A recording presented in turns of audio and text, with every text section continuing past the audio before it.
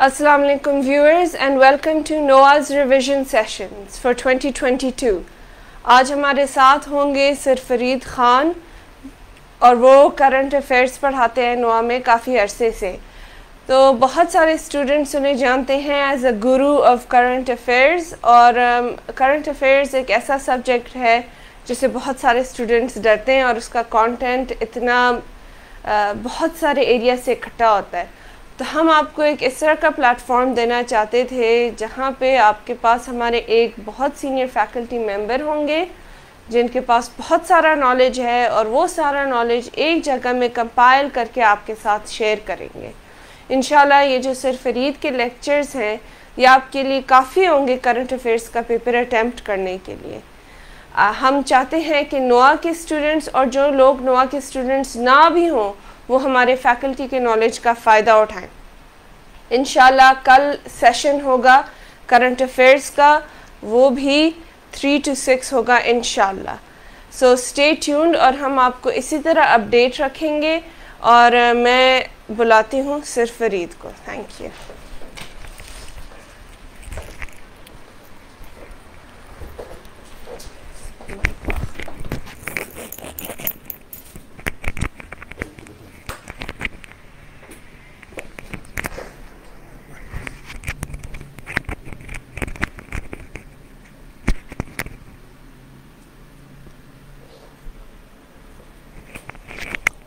मेरी आवाज़ ठीक आ रही है बेटा? आप लोग ज़रा देखें, आवाज़ चेक करें, आवाज़ ठीक है? बच्चों से पूछें।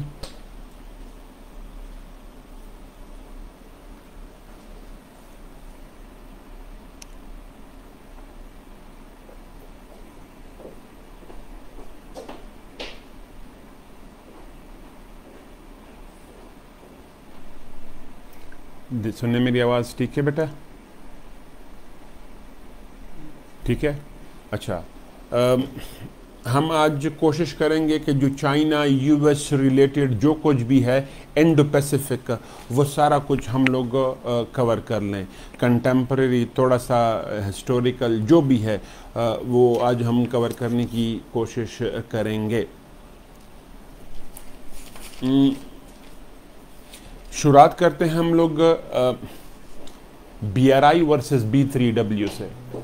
BRI versus B3W। Thank you मेरा बेटा, खुश रहो आबाद रहो।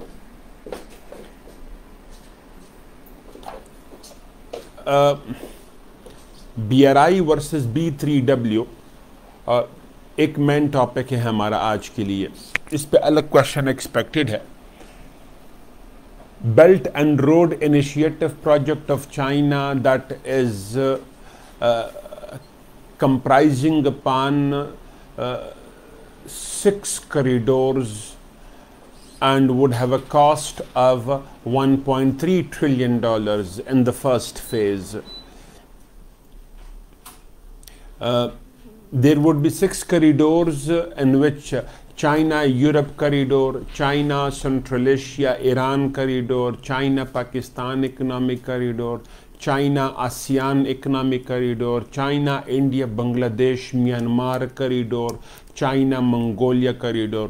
उसके नाम वहाँ पर उन्हें थोड़े से डिफ़िकल्ट बनाए हुए, मैंने इसको सिंपल कर दिए। अच्छा, जो चाइना यूरोप है इसके 2 पार्ट्स हैं, ये याद रखें। China central Asia Russia Europe, China Azerbaijan Georgia Turkey Europe, ये यूँ होगा, ठीक है। ऑल राइट, तो 6 कॉरिडोर्स हैं जिसमें से हम investment in the special economic zones हैं, ट्रांसपोर्टेशन सेक्टर है, एनर्जी सेक्टर है, एग्रीकल्चर सेक्टर है, एट्सेट्रा। दूसरी तरफ पे on the other hand B3W is a project. ये जो BRI है अनाउंस हुआ था 2013 में और इसकी प्रैक्टिकल मैनिफेस्टेशन 2015 में शुरू हो चुकी थी।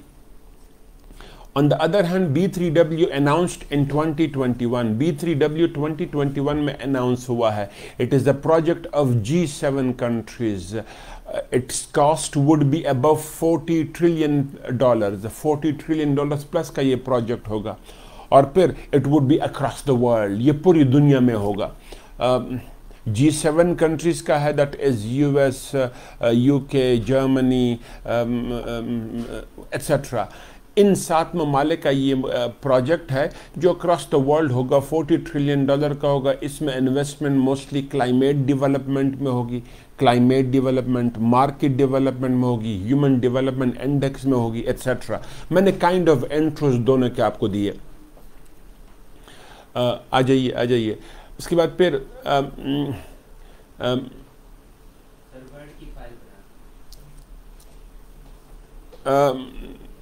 उसके बाद फिर जो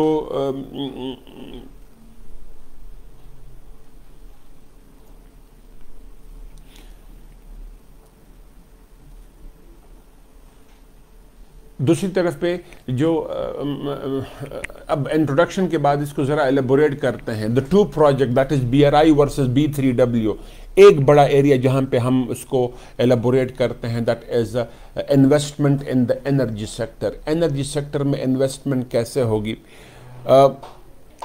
BRI focuses on both hydrocarbon based and hydrocarbon free energy projects, hydrocarbon based and hydrocarbon free energy projects, while B3W would primarily focuses on hydrocarbon free energy projects. B3W overwhelmingly hydrocarbon free energy project पे focus कर रहा है, जबकि BRI जो है दोनों पे, hydrocarbon and hydrocarbon free energy projects. कैसे? BRI पहले एलाबोरेट करता हूँ, जस्ट की पॉइंट्स दे रहा हूँ जो आपको क्वेश्चन के लिए चाहिए होते हैं। BRI में जो सबसे बड़ी इन्वेस्टमेंट है that is in the energy sector. 1 Caspian reason, Caspian सी के इर्द गिर्द ममालिक, Russia, central Asian republics, Azerbaijan. उसके बाद मिडल ईस्ट में ईरान में है, सूडान में है, अब सऊदी अरेबिया में बढ़ने लगा है, वगैरह वगैरह, investment in the energy sector. लेकिन सबसे बड़ा मिडल ईस्ट में ईरान में है। The focus of China from investment in the energy sector is to import hydrocarbons to meet the energy need of China. Major जो हाइड्रोकार्बन सेक्टर में investment कर रहा है वो future energy demand of China को cater करना है। दूसरी तरफ पे चाइना सिर्फ इंपोर्ट नहीं कर रहा है, साथ साथ में ऑयल पाइपलाइन भी बना रहा है, रिफाइनरीज भी लगा रहा है। इसी तरीके से फिर गैस पाइपलाइंस भी बना रहा है सेंट्रल एशिया से, Myanmar China gas oil pipeline भी बना रहा है। इस तरह बहुत सारे प्रोजेक्ट्स हैं जो इसके साथ लिंक्ड है। Main objective is to cater energy demand of China. On the other hand, अच्छा, at the same time China is also focusing on carbon free energy projects. For example, हम जब कार्बन फ्री एनर्जी प्रोजेक्ट की बात करते हैं तो 3 की बात करते हैं। 1 hydro electric projects, wind projects, solar projects, ये 3 बड़े हैं। यहाँ पे जो सबसे बड़ी इन्वेस्टमेंट चाइना कर रहा है कार्बन फ्री एनर्जी प्रोजेक्ट्स में, वो पाकिस्तान में है अंडर CPEC। आपको वो CPEC के पॉइंट्स पहले बता चुका हूँ। नंबर 1 सबसे पहला आपको हाइड्रो इलेक्ट्रिक पावर प्रोजेक्ट्स हैं, फॉर एग्जांपल सुक्की किनारे, कोहाला, करोट वगैरह वगैरह। उसके बाद कोई 1500 मेगावाट प्लस के विंड प्रोजेक्ट्स इंस्टॉल कर रहा है इन सिंध एंड बलूचिस्तान। इसी तरीके से 1000 मेगावाट प्लस के प्रोजेक्ट्स इंस्टॉल कर रहा है of this what we call it solar. तो हाइड्रोकार्बन फ्री एनर्जी प्रोजेक्ट में भी इन्वेस्टमेंट कर रहा है और पाकिस्तान उसका पायलट प्रोजेक्ट है। लेकिन as compare to hydrocarbon free there is a huge investment in hydrocarbon sector. Hydrocarbon sector में इन्वेस्टमेंट बहुत ज़्यादा है as compare to hydrocarbon free energy projects. On the other hand, दूसरी तरफ पे B3W primarily focuses on climate development. जब हम climate development की बात करते हैं तो सबसे बड़ा पॉइंट क्लाइमेट डेवलपमेंट का क्या है? Shift from hydrocarbon to carbon free energy projects. The idea is not well elaborated till date, अभी तक यह आइडिया उन्होंने प्रॉपरली एलेबोरेट नहीं किया, यानी B3W ने एलेबोरेट नहीं किया है, लेकिन वो इन्वेस्टमेंट करेंगे किस चीज़ में, हाइड्रोकार्बन फ्री एनर्जी प्रोजेक्ट्स में, solar, wind, hydro electric power projects, in certain cases civil nuclear projects में भी इन्वेस्टमेंट करेंगे, लेकिन हाइड्रोकार्बन में इन्वेस्टमेंट नहीं करेंगे, यानी ऑयल, गैस और कोल में इन्वेस्टमेंट नहीं करेंगे। एक दूसरा डेवलपमेंट क्या कहते हैं, जो B3W का जो एस्पेक्ट है दैट इज इसी कार्बन फ्री में, वो प्लांटेशन ड्राइव को प्रमोट करेगा, प्लांटेशन ड्राइव को प्रमोट करेगा अक्रॉस द वर्ल्ड, उसके लिए फंड्स एलोकेशन करेंगे, क्योंकि trees are carbon eaters, they eat carbon, they send carbon back to earth, वो होगा। उसके बाद फिर उसके अलावा फिर हम क्या देखते हैं, दैट इज जो B3W है, it would work in collaboration with Paris climate agreement, COP21 ये पेरिस क्लाइमेट एग्रीमेंट के साथ वो कोऑपरेट करेगा, वो कोऑपरेशन में काम करेगा। Done, okay. सो एक मेजर कंपैरिजन ये है, BRI versus B3W investment in the energy sector, कैसे मैंने एलेबोरेट किया। दूसरा, BRI versus B3W investment in the transportation sector, BRI versus B3W investment in the transportation sector. BRI is the first ever revolutionary transportational project in the human history. It is a combination of land and sea routes. Land and sea routes की combination है, land और sea routes की combination है।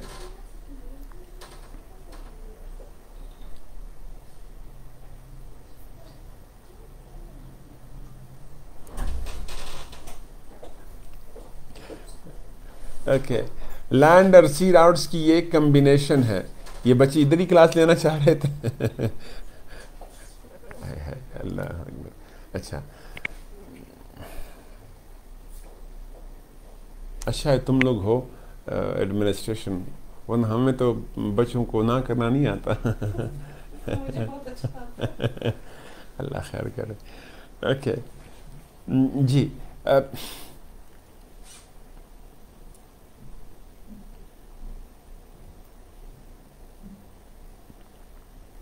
सो transportation का ये revolutionary project है in human history. It comprise upon 6 corridors, 6 corridors build की जाएंगे। अभी थोड़ी देर पहले मैंने बताया उसमें क्या क्या होगा। नंबर 1 सबसे बड़ा बुलेट ट्रेन प्रोजेक्ट्स होंगे, बुलेट ट्रेन प्रोजेक्ट्स होंगे इसमें।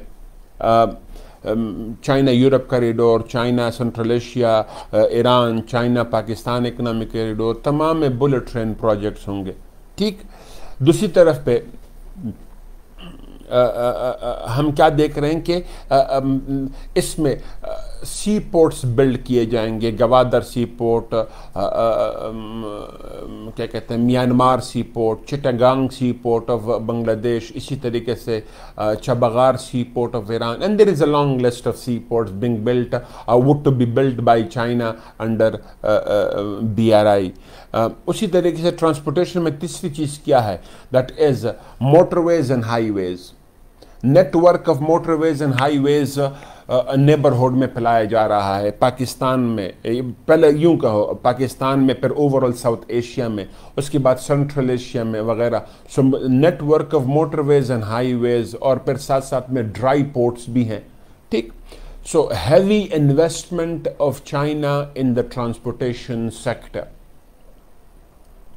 ऑन द अदर हैंड, दूसरी तरफ पे B3W does not directly focuses on क्या कहते हैं, ट्रांसपोर्टेशन सेक्टर और the development of new transportation routes. उस पर वो फोकस नहीं कर रहा। क्यों? sea has always been the major mode of transportation.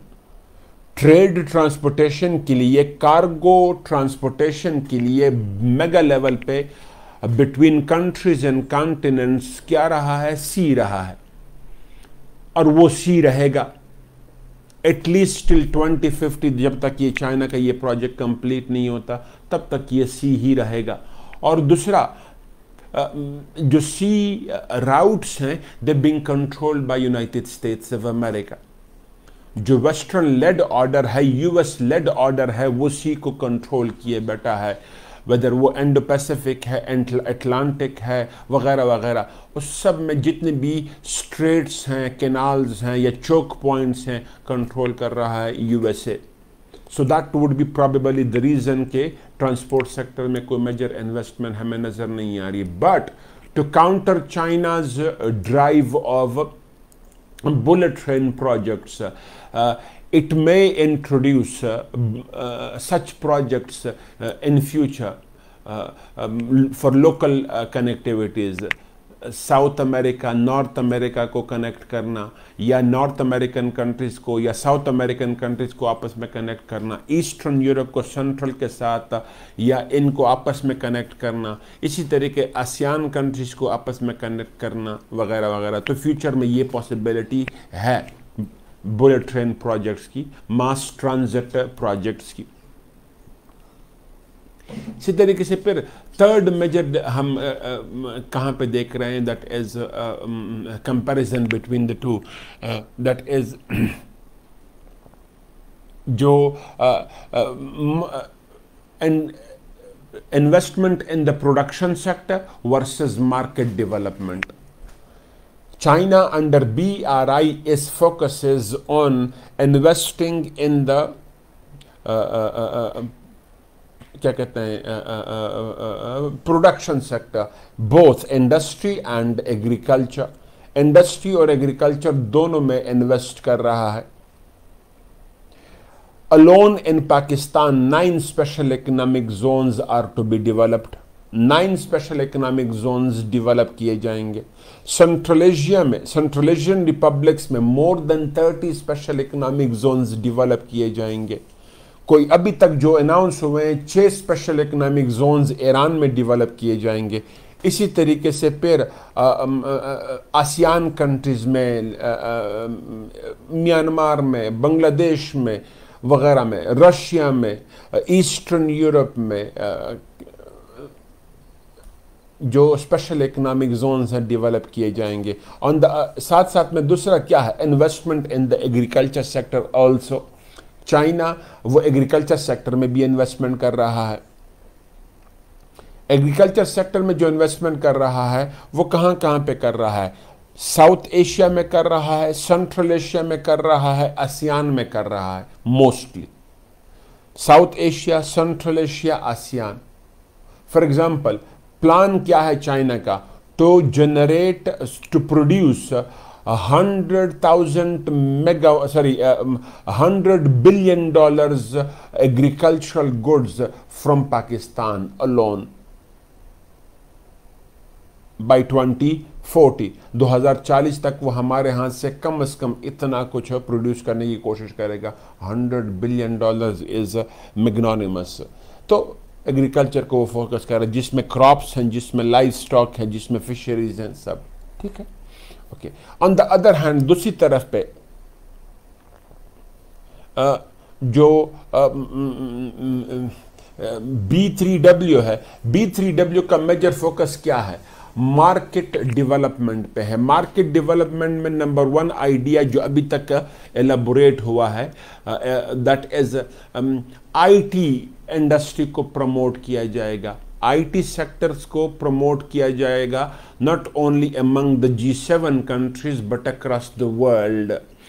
और स्पेशली जहां जहां पे चाइना इन्वेस्टमेंट कर रहा है। ये भी फिलहाल मैं डिस्क्रिप्शन कर रहा हूं कंपैरिजन में, पर क्रिटिक भी इस पे बाद में कर रहा हूं, कंपैरेटिव क्रिटिक। इसके बाद फिर मार्केट डेवलपमेंट में दूसरा क्या होगा? मार्केट को आपस में लिंक किया जाएगा। मतलब क्या? आपस में प्रेफरेशनल ट्रेड होगी, प्रेफरेंस बेस्ड ट्रेड होगी। मतलब क्या, export and imports first with the member nation and then with the world. तो जो भी B3W के अम्ब्रेला में आएगा उनके साथ फ्री, क्या कहते हैं, नॉट ओनली फ्री ट्रेड बल्कि प्रेफरेशनल ट्रेड होगी। Export and imports first with the member Nations and then with the world. और फिर मजीद ये फोकस करेगा किस इस पे, प्रोडक्शन सेक्टर पे भी, इंडस्ट्री, एग्रीकल्चर पे। लेकिन अभी तक कोई एक्सप्लिसिटली एक्सप्लेन्ड आइडिया ये सामने नहीं आया है B3W का, इंडस्ट्रियलाइजेशन और एग्रीकल्चरेशन के कॉन्टेक्स्ट में। ठीक है, ओके। नाउ उसके बाद एक और है ह्यूमन डेवलपमेंट इंडेक्स। दोनों ह्यूमन डेवलपमेंट इंडेक्स पे फोकस कर रहे हैं, एक डायरेक्टली कर रहा है, दूसरा इनडायरेक्टली कर रहा है। B3W directly focuses on human development index. वो डायरेक्ट ह्यूमन डेवलपमेंट इंडेक्स पे फोकस कर रहा है। कैसे डायरेक्टली फोकस कर रहा है? Educational programmes, health programmes to overcome child labour, women empowerment और इस तरीके से कई सारे और developmental projects, human developmental projects पे वो काम करेगा। और उसके लिए वो लोन प्रोवाइड करेंगे या एड प्रोवाइड करेंगे, बोथ लोन एंड एड। मतलब क्या, बेल आउट पैकेजेस प्रोवाइड करेंगे टू कंट्रीज एंड क्या कहते हैं, नॉन गवर्नमेंटल ऑर्गेनाइजेशन। जो इसके लिए डिसबर्समेंट होगी for the human development index, government के जरिए भी होगी, नॉन गवर्नमेंटल ऑर्गेनाइजेशन के जरिए भी होगी। ऑन द अदर हैंड दूसरी तरफ पे BRI indirectly focuses on human development index. वो ह्यूमन डेवलपमेंट इंडेक्स पे इनडायरेक्टली फोकस कर रहा है। कैसे? The major focus of B3W is wealth generation. Major focus क्या है? Wealth generation. इंडस्ट्री के जरिए, एग्रीकल्चर के जरिए, ट्रांसपोर्टेशन के जरिए, सर्विसिंग सेक्टर के जरिए वो वेल्थ जनरेशन करेगा। ठीक, उससे क्या होंगे? जॉब्स क्रिएशन होगी, ऑटोमेटिकली लाइफ स्टैंडर्ड जो है वो इंप्रूव होगा। लोग ह्यूमन डेवलपमेंट इंडेक्स के लिए उनके पास एलोकेशन या कैपेसिटी बिल्डिंग बढ़ेगी। ठीक, हाँ। लेकिन अब चाइना ने कीपिंग इन माइंड B3W, उसने भी क्या करना शुरू कर दिया है? Direct allocation for human development index. For example skilled education programmes focus उसका बड़ा है। पाकिस्तान में गवादर में देखिएगा, इसी तरीके से सेंट्रल एशिया में देखिएगा, ईरान में देखिएगा, म्यांमार में देखिएगा, सीरीज ऑफ आसियान कंट्रीज में स्किल्ड डेवलपमेंट प्रोग्राम्स वो कर रहा है। इसी तरीके से फिर क्या कहते हैं, और वो स्किल डेवलपमेंट में वेमेन, मेल फीमेल दोनों फोकस्ड हैं। हेल्थ प्रोग्राम्स पे फोकस कर रहा है, हॉस्पिटल्स बिल्ड कर रहा है, वगैरह वगैरह। लेकिन वो बिल्कुल इनिशियल फेज पे। जितना बड़ा प्रोजेक्ट वो कर रहा है B3W, ह्यूमन डेवलपमेंट पे BRI का इतना फोकस नहीं है। मतलब इनडायरेक्ट फोकस ज्यादा है देन डायरेक्ट फोकस। ये तो हमने सिर्फ बड़ी बड़ी डिस्क्रिप्शंस कर दी। अब क्रिटिकल एनालिसिस हम इसका कैसे करेंगे? BRI and B3W both have Jio economic objectives. दोनों के जियो इकोनॉमिक ऑब्जेक्टिव्स हैं। जियो इकोनॉमिक ऑब्जेक्टिव्स क्या हैं? China wants to expand its economic clout to its immediate and secondary neighborhood. अपना इकोनॉमिक क्लाउट वो एक्सपैंड कर रहा है। कैसे? इंडस्ट्रियलाइजेशन करके, एग्रीकल्चरेशन करके। और वो क्यों कर रहा है? ऑब्जेक्टिव्स क्या हैं? चाइना में जो प्रोडक्शन कॉस्ट है वो बढ़ गई है, स्पेशली लेबर बहुत महंगी हो गई है, जबकि नेबरहुड में लेबर सस्ती है। दूसरा, चाइना ने स्ट्रेटजी अडॉप्ट की है। अच्छा, चाइना अपना एग्रीकल्चरल डिमांड, नीड को मीट करना चाहता है by investing in the agriculture of the neighbourhood. कैसे? 2013 में जो सॉरी 15 में चाइना की जो एग्रीकल्चरल नीड थी that was around $800 billion goods, $800 billion goods. 2025 तक इनकी नीड बढ़ जाएगी to $1300 billion goods. So $500 billion increase आ रहा है in the agricultural need of China. इसलिए वो इन्वेस्ट कर रहा है in the immediate and secondary neighborhood agriculture. दो बड़े ऑब्जेक्टिव। तीसरा बड़ा इकोनॉमिक ही बता रहा हूं, that is China has linked its economic development with the development of the region. यानी चाइना ने अपने इकोनॉमिक डेवलपमेंट को लिंक कर दिया रीजन के साथ। मतलब क्या, चाइना अकेले ग्रो नहीं करेगा, तमाम रीजन को कलेक्टिवली ग्रो करवाएगा। वो क्यों? चाइना का जो नेबरहुड है वो अंडर डेवलप्ड है और वो चाइना के डेवलपमेंट में हार्डल है। एक, चाइना में लेबर महंगी हो गई है, इसलिए वो नेबरहुड में जाना चाह रहा है। तो एडॉप्ट किया है उसने strategy of collective economic growth, जो हमने सक्सेसफुली यूरोप में देखी, तो वो पॉलिसी एडॉप्ट किए बैठा है। दूसरी तरफ पे B3W has also the same Jio economic objectives. उसकी भी जियो इकोनॉमिक ऑब्जेक्टिव्स हैं। वो मोर एंड मोर इन्वेस्टमेंट करेगा इन द मार्केट्स, जो एलआई कंट्रीज के मार्केट्स हैं उसमें इन्वेस्टमेंट करेगा, यूरोप में इन्वेस्टमेंट करेगा, आसियान कंट्रीज में, जापान, ऑस्ट्रेलिया यानी east Asia, south east Asia, उसके बाद African countries, north American countries, south American countries, जहां जहां पे उनको जिसके साथ डील हो रही है वहां पे वो इकोनॉमिक इन्वेस्टमेंट करेंगे, मार्केट डेवलपमेंट में, एग्रीकल्चर इंडस्ट्री डेवलपमेंट में, मार्केट इंटीग्रेशन में, फ्री ट्रेड एग्रीमेंट्स में, एंड गो ऑन। और दूसरा बड़ा ऑब्जेक्टिव इसका क्या है? चाइना अपना इकोनॉमिक क्लाउट बढ़ा रहा है थ्रू BRI, जबकि B3W चाइना का इकोनॉमिक क्लाउट, चाइना का इकोनॉमिक एक्सपेंशन कंटेन करना चाहता है, the containment of the economic expansion of China. इसी तरीके से फिर जो दूसरा बड़ा ऑब्जेक्टिव है चाइना का, that is the geopolitical objectives of China. BRI से China is making a huge economic investment in the industrial, agriculture, transportation and energy infrastructure of BRI countries, providing huge amount of loans और investment, loans भी, investment भी, या FDI वगैरह सारा। सो वो investment कर रहा है इन मैग्नीट्यूड। ऑटोमेटिकली क्या है, the BRI countries or the governments of BRI countries would not be able to make policies against China. Rather, they would make policies that would complement China. Contradict नहीं, complement करेगा, वो confluence होंगी with China. So decision making process of the governments of BRI countries को वो influence करना चाह रहा है। ठीक। दूसरी तरफ पे B3W क्या कर रहा है, the growing economic geopolitical cloud of China जो बढ़ रहा है, specially immediate and secondary neighbourhood में, उसमें south Asia, central Asia, ASEAN countries में जो बढ़ रहा है। इवन हम RCEP की सूरत में, आपको वो अलग पढ़ाऊंगा थोड़ी देर में, क्वाड भी पढ़ाऊंगा आप लोगों को, उसका एक कंपैरेटिव एनालिसिस भी करवाने की कोशिश करूंगा।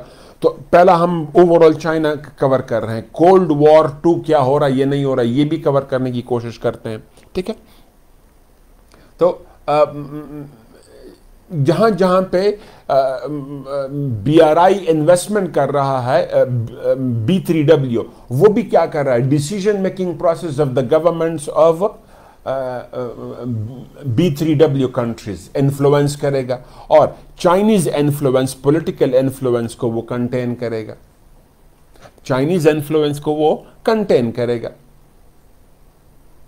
दो बड़े या तीन बड़ा ऑब्जेक्टिव। नेक्स्ट बड़ा ऑब्जेक्टिव क्या है, that is through BRI China is making cultural expansion. वो कल्चरल एक्सपेंशन कर रहा है। Chinese language learning programmes, Confucius schools open हो रहे हैं अक्रॉस BRI कंट्रीज, जो चाइनीज़ कल्चर को, चाइनीज़ आइडियालॉजी को मोर क्या कहते हैं एक्सेप्टेबल बनाएंगे अमंग BRI कंट्रीज। उसके अलावा फिर जो क्या कहते हैं चाइनीज़ ड्रामा, चाइनीज़ प्ले वगैरह प्रोग्राम शुरू हो रहे हैं across BRI countries. For example PNCA हमारा जो हो गया, अलहम्रा हो गया, उसके कुछ हॉल्स या एक दो हॉल्स चाइना ने लीज पे लिए हुए हैं, वहाँ पे चाइनीज़ प्ले प्रेजेंट किए जाते हैं। सो कल्चरल एक्सपेंशन, चाइना सिर्फ इकोनॉमिक एक्सपेंशन नहीं कर रहा, पॉलिटिकल एक्सपेंशन भी कर रहा है, कल्चरल एक्सपेंशन भी कर रहा है through BRI। Then another objective B3W का मेजर वो क्या है? The retention and expansion of the western culture. जो वेस्टर्न कल्चर है, स्पेशली डेमोक्रेटिक कल्चर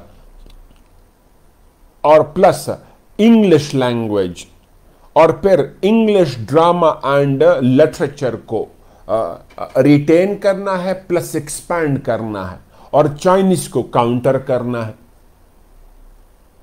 डन। इसी तरीके से फिर एक और बड़ा objective, that is geo strategic. Geo strategic कैसे है? वो आप उसको जियो इकोनॉमिक्स भी कह सकते हैं। जितने भी बुलेट ट्रेन प्रोजेक्ट चाइना बना रहा है वो सारे जियो स्ट्रेटेजिक इन नेचर है। All the bullet train projects are geo strategic in nature.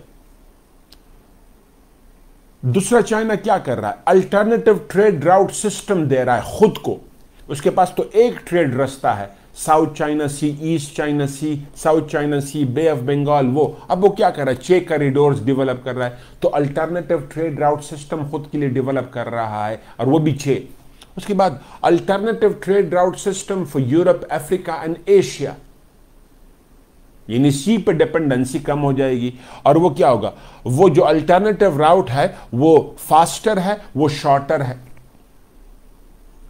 दूसरी तरफ पे B3W के जरिए यूएस क्या करना चाह रहा है?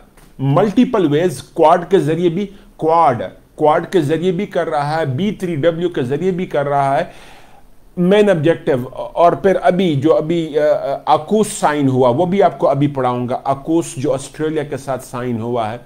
इन तमाम के जरिए क्या है? चाइना का जो ये अल्टरनेटिव प्रोजेक्ट है या जियो स्ट्रेटेजिक का इनिशिएटिव है, उसको कंटेन करना है, ठीक, उसको सेटबैक देना है। सो कंपैरिजन हमने कर ली। कंक्लूजन कैसे करूंगा इसका? BRI is comparatively a smaller project to B3W in the context of finance। वो 1.3 ट्रिलियन का प्रोजेक्ट है, दूसरा 40 ट्रिलियन प्लस का प्रोजेक्ट है। लेकिन BRI is a project that the practical manifestation of which has already begun। BRI practically manifestation शुरू हो चुकी है कई सारे ममालिक में, पाकिस्तान में, सेंट्रल एशिया में, ईरान में, रशिया में, टर्की में, अजरबैजान में, म्यांमार में, आसियान कंट्रीज में। जबकि B3W is still an idea on paper, अभी तक वो आइडिया ऑन पेपर है। तो फ्यूचर में देखा जाएगा कि ये दोनों कितने एक दूसरे को क्या कहते हैं कंट्रडिक्ट करते हैं, काउंटर करते हैं, या ये भी पॉसिबल है कि ये दोनों एक दूसरे को कंप्लीमेंट करें। कैसे? जर्मनी, यूके और क्या कहते हैं इटली, ये तीनों B3W के भी पार्टनर्स हैं, और जबकि BRI में भी या चाइना के साथ उसके इंक्रीजिंग रिलेशंस भी हैं। तो क्या और आसियान कंट्रीज में भी ये इन्वेस्टमेंट करेंगे, जो कि आसियान कंट्रीज इनके एलाइज रहे हैं किसके? यूएस की या B3W के, और वहाँ पे चाइना भी पेनिट्रेशन कर रहा है। तो ये दोनों प्रोजेक्ट एक दूसरे के साथ कंट्रोडिक्शन के बजाय क्या कहते हैं कन्वर्ज भी कर सकते हैं, ऐड एंड असिस्ट भी कर सकते हैं एक दूसरे को। तो ये है आपका BRI वर्सेस B3W। एक दूसरा टॉपिक हमारा AUKUS, जिसको हम शॉर्टकट कहते हैं AUKUS, AUKUS।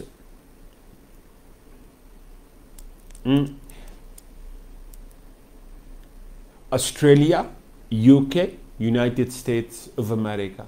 ACO stands for Australia, UK, and United States of America. It's a nuclear powered submarine deal. Nuclear powered submarine deal है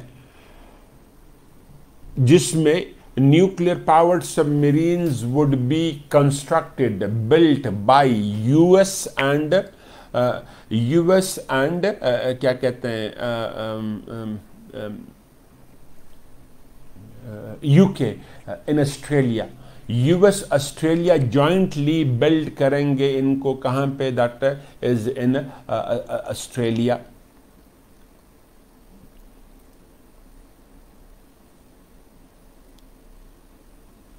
फिर ये न्यूक्लियर पावर्ड सबमरीन डील की एक बड़ी क्वालिटी क्या है? दैट इज फ्यूल का जो सोर्स है, दो किस्म के सबमरीन है broadly. Diesel powered submarines that could stay deep in the water for 3 to 4 weeks normal circumstances में. On the other hand, दूसरा है nuclear powered submarines that could stay deep in the water for months, maximum years. 6 months से लेके आगे जाते जाएं ये it could stay deep in the water, क्योंकि इसमें स्टोरेज, यूरेनियम स्टोरेज कैपेसिटी ज़्यादा है, तो आप इसको stay deep in the water for long कर सकते हैं. दूसरी इसकी बड़ी क्वालिटी क्या है? It is equipped with stealth technology. ये जो अमेरिकन न्यूक्लियर सबमरीन्स हैं, न्यूक्लियर पावर्ड, न्यूक्लियर सबमरीन नहीं, nuclear powered submarine, they are equipped with stealth technology. अभी जो ऑस्ट्रेलिया को दिए जा रहे हैं या बना के दिए जा रहे हैं वो भी इक्विप्ड है विद स्टेल्थ टेक्नोलॉजी. मतलब क्या? सोनार जो रेडार हवा के लिए, ज़मीन के लिए है, सोनार सी के लिए है, वो डिटेक्ट नहीं कर पाएगा उसे. तो दूसरी बड़ी क्वालिटी है. अच्छा, एक चीज इसमें यह भी क्लेरिफिकेशन हो कि nuclear powered submarines are not nuclear submarines. मतलब इसमें न्यूक्लियर बम नहीं है, बल्कि uranium is a source for क्या कहते हैं, इलेक्ट्रिफिकेशन. पावर सोर्स क्या है? यूरेनियम है, डीजल नहीं होगा. ठीक.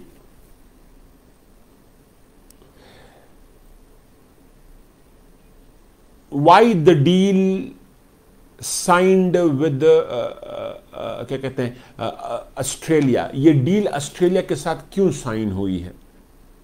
बल्कि उससे पहले France is एंटागोनाइज्ड with the deal. France is enraged with the deal. क्यों? Australia signed diesel powered submarine deal with France. वो डील उन्होंने कैंसिल कर दी और nuclear powered submarine deal sign कर दी विद यूएस एंड यूके. सिर्फ, और इसकी वजह से क्या हुआ? Multi billion dollars, the minimum $20 billion earning opportunity या इनकम अपॉर्चुनिटी फ्रांस ने खो दी है. सो एनरेज्ड विद ऑस्ट्रेलिया. दूसरा, it's also एंटागोनाइज्ड with its NATO partners UK and US, क्योंकि इन दोनों ने सबुताश करवाई है the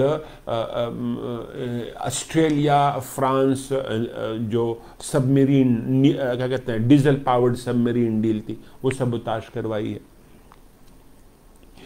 why the deal being signed with Australia? Australia के साथ ये डील क्यों साइन हुई है?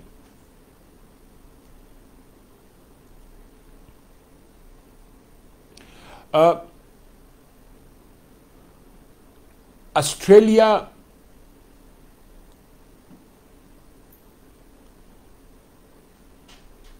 has the most important strategic location in the Indo-Pacific.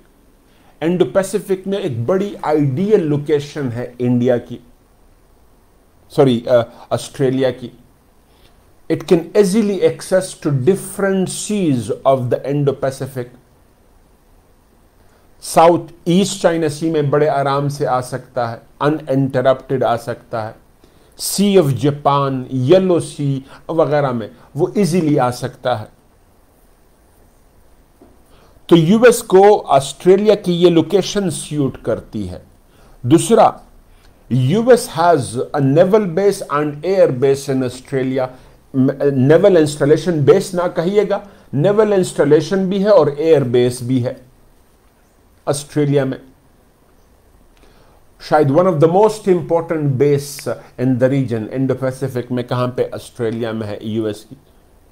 दो, तीसरी बड़ी बात दैट इज ये डील क्यों साइन हुई है ऑस्ट्रेलिया के साथ? Containment of China is the objective. China की कंटेनमेंट बड़ा ऑब्जेक्टिव है। China is expanding it's military cloud, its strategic presence not only in the South and East China Sea but beyond. वो सिर्फ east, south और east China सी में excessive militarisation नहीं कर रहा बल्कि बियॉन्ड भी जा रहा है। For example, Solomon islands, Solomon islands पे क्या है? चाइना मिलिट्री इंस्टॉलेशन कर रहा है जो कि नेबरहुड में है of Australia, endangers the piece and stability of Australia. और यूएस नहीं चाहता कि चाइना की मिलिट्री एक्सपेंशन मजीद हो, बियॉन्ड हो in the Indo Pacific. South और ईस्ट चाइना सी में तो ऑलरेडी हो चुकी है, मजीद ना हो, तो वो ये नहीं चाहता। सो रीजन ऑफ द डील क्या है? Why the deal being signed with Australia? Australia को सिक्योरिटी कंसर्न है, यूएस नहीं चाहता कि चाइना मजीद एक्सपैंड करे, right? Of course, so China की कंटेनमेंट मेजर ऑब्जेक्टिव है। चाइना की काउंटर पॉलिसी स्ट्रेटजी क्या है? More and more expansion in the south and east China सी। वो मिलिट्री एक्सपेंशन बढ़ाए जा रहा है साउथ चाइना सी में, ईस्ट चाइना सी में, और अब वो कहां पे आ गया है? इन द सोलोमन आइलैंड्स भी आ गया है। वहां पे वॉरशिप, सबमरीन्स तक लेके आ गया है। तो चाइना इसको मिलिटरली काउंटर कर रहा है कि यानी वो भी मिलिट्री एक्सपेंशन साथ साथ में कर रहा है। But at the same time दूसरी तरफ पे चाइना की स्ट्रेटजी क्या है? That is economic expansion or increasing economic relations with Australia, ASEAN and Japan, या उन तमाम ममालिक के साथ जिनके साथ यूएस के बड़े क्लोज रिलेशंस रहे हैं, और वो भी किसके जरिए? RCEP के जरिए, रीजनल कंप्रिहेंसिव इकोनॉमिक प्लान के जरिए।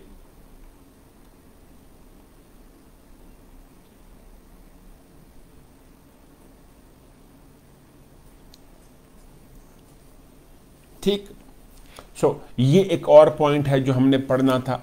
उसके बाद फिर एक और चीज अभी आपको पढ़ा दूं, क्वाड्रिलेटरल सिक्योरिटी डायलॉग। हम पूरा ये जो इंडो पैसिफिक है उसके की पॉइंट्स हम पढ़ेंगे, ठीक है? पहले एक एक छोटे पॉइंट्स उठा रहा हूं, फिर ब्रॉडर पे आऊंगा। इसके बाद मैंने आपको RCEP भी करवाना है।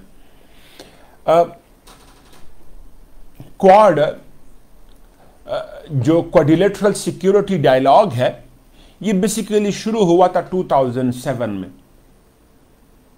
आइडिया लॉन्च हुआ था 2004 में मलाबार में जो एंड 2004 सुनामी, उस वक्त ये आइडिया पहली बार प्रेजेंट हुआ था, लेकिन लॉन्च हुआ था 2007 में और 2008 में ये बंद हो गया दोबारा। ये आइडिया इस पे काम नहीं हुआ, क्वाड पे, जिसको हम क्वाड्रिलेटरल सिक्योरिटी डायलॉग कहते हैं, क्वाड शॉर्ट फॉर्म है। फिर ये 2017 में ये फिर रिवाइव हुआ। किसने रिवाइव किया? ट्रंप ने रिवाइव किया, ठीक? और बाइडेन इसको मजीद एक्सपैंड कर रहा है। 2021 में इसकी वर्चुअल कॉन्फ्रेंस हुई क्वाड की। क्वाड के 4 बड़े मेंबर्स हैं, US, Australia, India, Japan. US, India, Australia, Japan, ये इसके 4 की मेंबर्स हैं. So it is a strategic forum comprising upon 4 nations, US, Australia, India and Japan. इसके मेजर ऑब्जेक्टिव्स क्या हैं? बड़ा ऑब्जेक्टिव बेसिकली एक है, बाकी कहानी है. उसी के पर पार्ट से छोटे छोटे पार्ट्स हम बनाते हैं. To work for free, open, prosperous and inclusive Indo-Pacific. To work for free, open, prosperous and inclusive Indo-Pacific.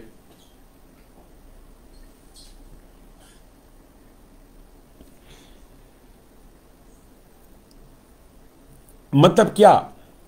ये जो ये ग्रुप है,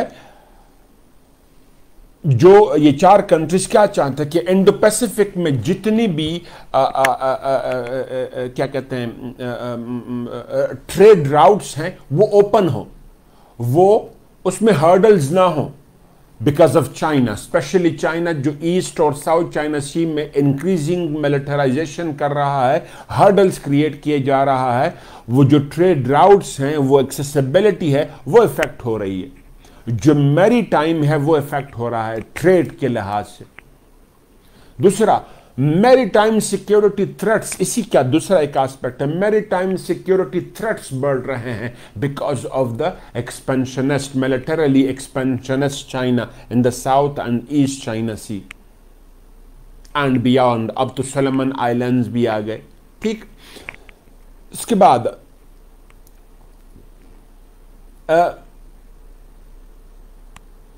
इसने कई सारे मिलिट्री ड्रिल्स किए हैं इन 4 ममालिक ने, ताकि यहां पे पीस एंड स्टेबिलिटी इंश्योर की जाए. अब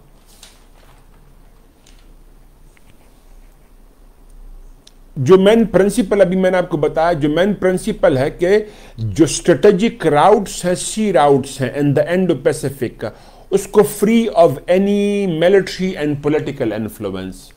मतलब कौन किसका? चाइना का मिलिट्री और पॉलिटिकल इन्फ्लुएंस वहां पे नहीं होने देना. और फिर ये एक स्ट्रेटेजिक ग्रुप है टू रिड्यूस चाइनीज डोमिनेशन.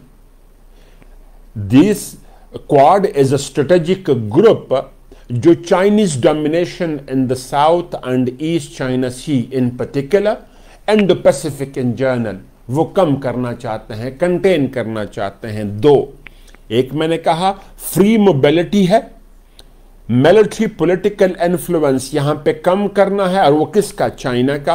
और फिर चाइना का स्ट्रेटेजिक इन्फ्लुएंस, डोमिनेशन कम करनी है इस रीजन में, साउथ और ईस्ट चाइना सी में particular and Indo Pacific in general. Basically ये क्या कहते हैं, जो क्वाड है, it wants to secure the क्या कहते हैं रूल बेस्ड ग्लोबल ऑर्डर. जो रूल बने हुए हैं, और वो रूल किसने बनाए हुए? यूएस ने बनाए हुए. यानी जो एस्टेब्लिश्ड ऑर्डर है इन द इंडो पैसिफिक, वही स्टेटस को बरकरार रहे. मतलब क्या? चाइना की राइज ना होने दी जाए किसी भी सूरत में. ठीक है. तो rule based order, RULE, rule based order बरकरार हो. और फिर वही बात मैंने जो पहले बताई, फ्रीडम ऑफ नेविगेशन हो, फ्रीडम ऑफ नेविगेशन हो, लिबरल ट्रेडिंग हो, लिबरल ट्रेडिंग हो, नेविगेशन फ्रीली हो. Navigation could be trade, could be non trade, military. तो फ्री नेविगेशन हो, उसमें हर्डल ना हो. और फिर लिबरल ट्रेडिंग हो, जितनी भी ट्रेड राउट्स हैं वो फ्रीली मूव करते जाएं या वो ऑपरेट करते जाएं.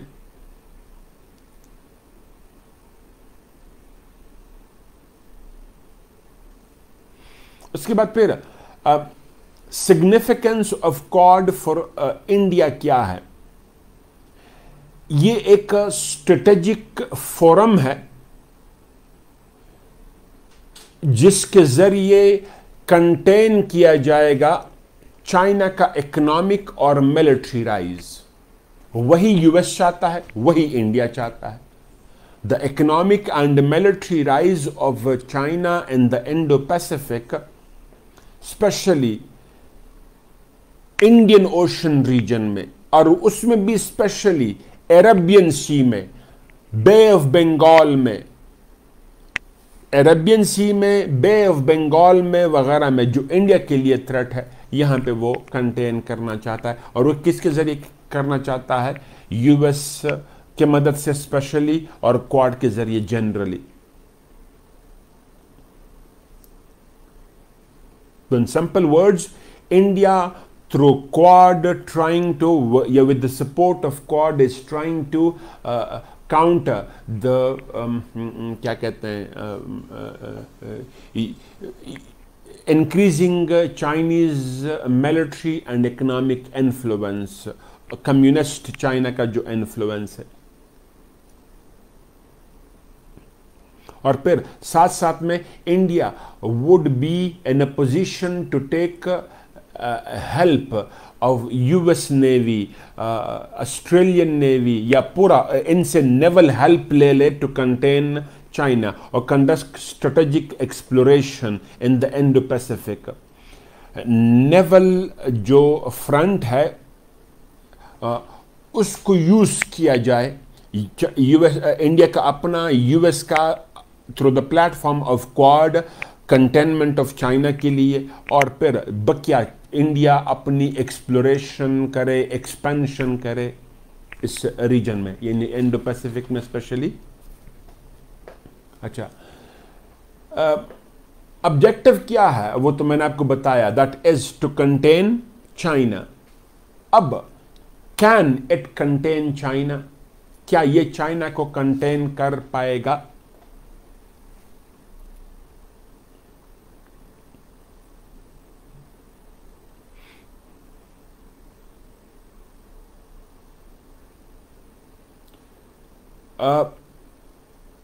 Western academia, especially US academia, and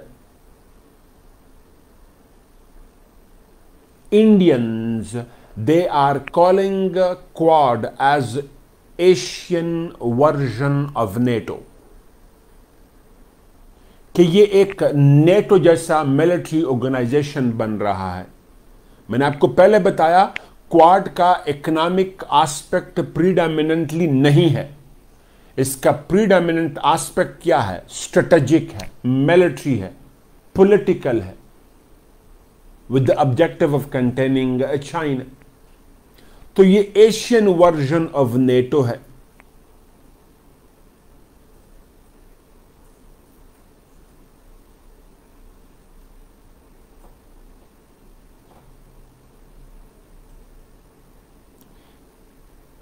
हमने क्या देखा इन द लास्ट 2 डेकेड्स, पिछले 2 दहाई में हमने यूएस रिलेशंस विद चाइना देखे कि डिटेरियोरेट होते रहे। क्यों होते रहे वो आपको मैंने वो जो कोल्ड वॉर का एक स्ट्रक्चर ड्रॉ करके देना है, वो उसमें वो पॉइंट्स मैंने बताने हैं आपको।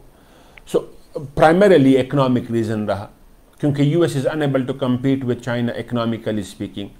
एक तो वर्सनिंग बायलैटरल रिलेशंस है ऑफ चाइना विद यूएस, दूसरी तरफ पे इंडिया के साथ क्या है? टेरिटोरियल डिस्प्यूट है, टेरिटोरियल डिस्प्यूट्स हैं, वाटर डिस्प्यूट्स हैं। इसी तरीके से जापान के साथ, उनके साथ भी टेरिटोरियल डिस्प्यूट्स हैं over the islands in the east China सी। इसी तरीके से ऑस्ट्रेलिया के साथ उसके रिलेशन डिटोरिएट करते रहे हैं, स्पेशली अभी जो US Australia growing defence relations है एक, और दूसरी तरफ पे China's increasing defence installations in the क्या कहते हैं सोलोमन आइलैंड्स। अब क्या है क्वाड का या इन 4 ममालिक का इंक्रीजिंगली हार्डनिंग एटीट्यूड है, इंक्रीजिंगली हार्डनिंग एटीट्यूड है ऑफ क्या कहते हैं all these 4 countries towards China. Resultantly quad क्या है? Quad is an organization that would make an effort to try to deter China's ability to challenge the rule-based order. अभी थोड़ी देर पहले मैंने आपको बताया जो एग्जिस्टिंग ऑर्डर है इन द इंडो पैसिफिक, वो जो चाइना इंक्रीजिंगली चैलेंज किए जा रहा है, उसको काउंटर किया जाएगा क्वाड के जरिए। ठीक,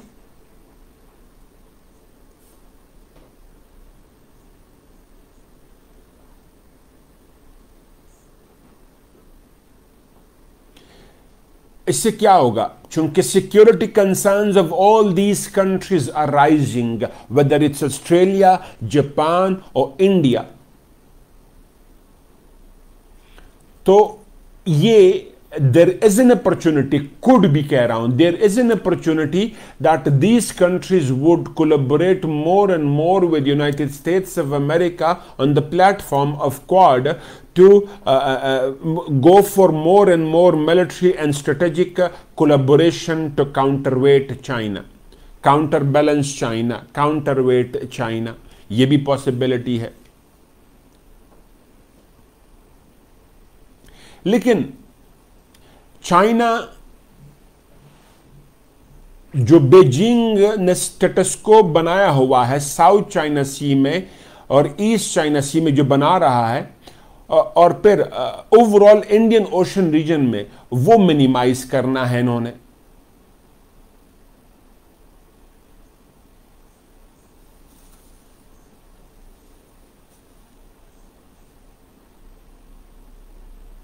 ठीक, दूसरी तरफ पे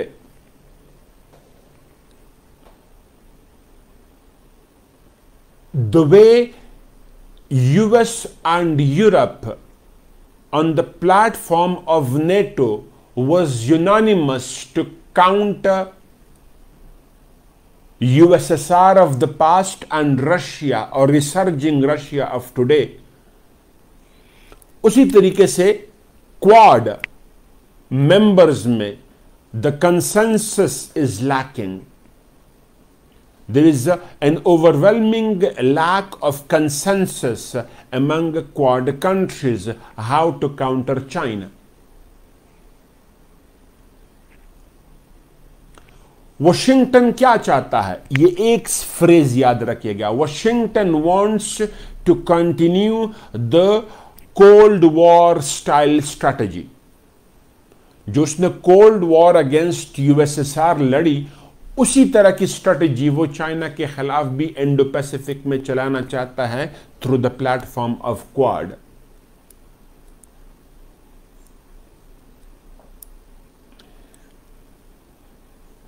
और इस स्ट्रेटेजी के साथ Australia, Japan, India predominantly agree नहीं करते, पार्शली तो करते हैं लेकिन कंप्लीटली एग्री नहीं करते। स्पेशली ऑस्ट्रेलिया और जापान दोनों क्या चाहते हैं? They do not want to go that far against China in alliance with US. They do not want to enter into a direct war like relationship, war like relations with China. यानी इतनी antagonism वो नहीं चाहते। और ना चाहने की वजह क्या है? Australia is the largest trade partner of China in the reason, Japan the second largest trade partner in the reason, India the fourth largest partner, trade partner in the reason. इस पूरे इंडो पैसिफिक की बात कर रहा हूं। Australia top, Japan second, India fourth trade partner है। तो वो इस हद तक जाना नहीं चाहते। तो यूएस चाहता है कोल्ड वॉर स्ट्रेटेजी, जबकि ये जो बकिया हैं वो इस हद तक नहीं जाना चाहते। और दे वांट, वो बेसिकली क्या चाहते हैं कि चाइना का जो स्ट्रेटेजी है, एक्सपेंशनिस्ट स्ट्रेटेजी है, उसको काउंटर किया जाए थ्रू क्या कहते हैं, डेमोक्रेसी। यानी जो डेमोक्रेटिक सिस्टम है उसके जरिए उसको काउंटर किया जाए। चाइना सिर्फ मिलिटरीली एक्सपैंड तो नहीं कर रहा है, बल्कि उसका जो चाइनीज पॉलिटिकल कल्चर है वो भी एक्सपैंड किया जा रहा है। एग्जाम्पल्स क्या हैं? हांगकांग, हांगकांग में वो अपना जो चाइनीज लॉज हैं वो इंप्लीमेंट करवाने की कोशिश कर रहा है।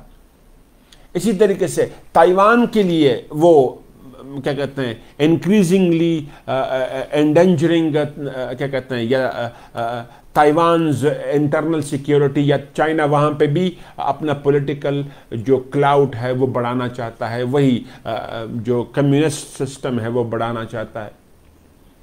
तो जापान और ऑस्ट्रेलिया चाहते हैं कि चाइना को पॉलिटिकली काउंटर किया जाए, उनका जो पॉलिटिकल एक्सपेंशन है वो रोका जाए, rather than direct military confrontation.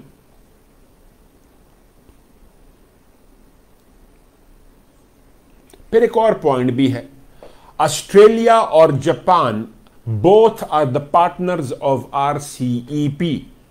जब मैंने ट्रेड पार्टनर्स हैं ऑफ चाइना, तभी ये पॉइंट मुझे देना चाहिए था कि ये दोनों क्या हैं, RCEP की पार्टनर्स भी है। रीजनल कम्प्रिहेंसिव इकोनॉमिक प्लान जो चाइना लेड है उसके पार्टनर्स भी हैं। तो वो इंक्रीजिंग एंटागोनिज्म या एक्सट्रीम रिलेशंस विद चाइना नहीं चाहते, जो US चाहता है।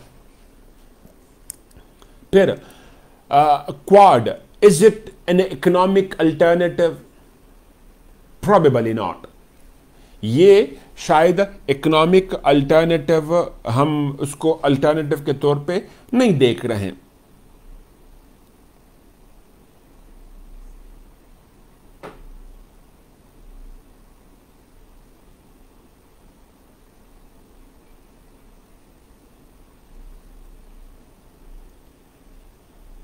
Quad primarily is a strategic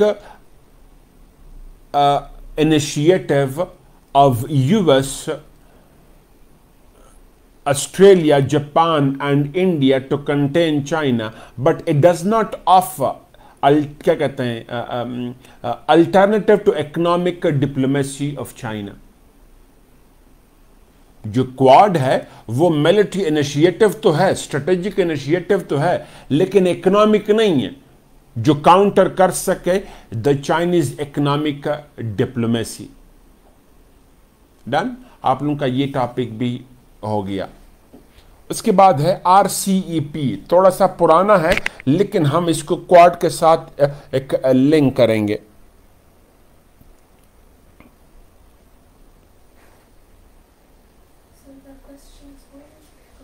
I'll take them later on.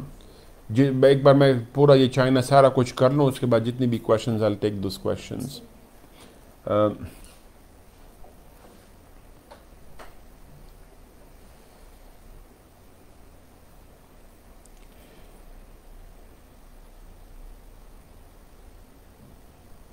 Trans-Pacific Partnership, an initiative led by Obama in 8 and 9, Obama ने इसको इनिशिएट किया और प्रैक्टिकली मैनिफेस्ट किया।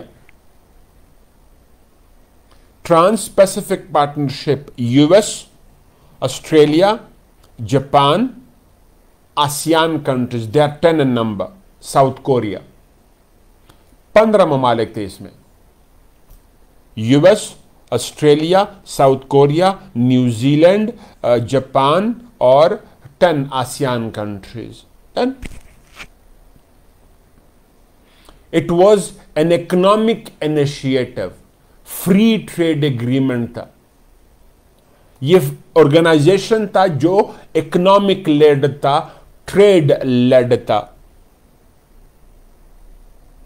कोई 30% of the world trade was among TPP Nations. ठीक, लेकिन Trump pulled US out of the agreement. Trump ने US को इस एग्रीमेंट से निकाल दिया।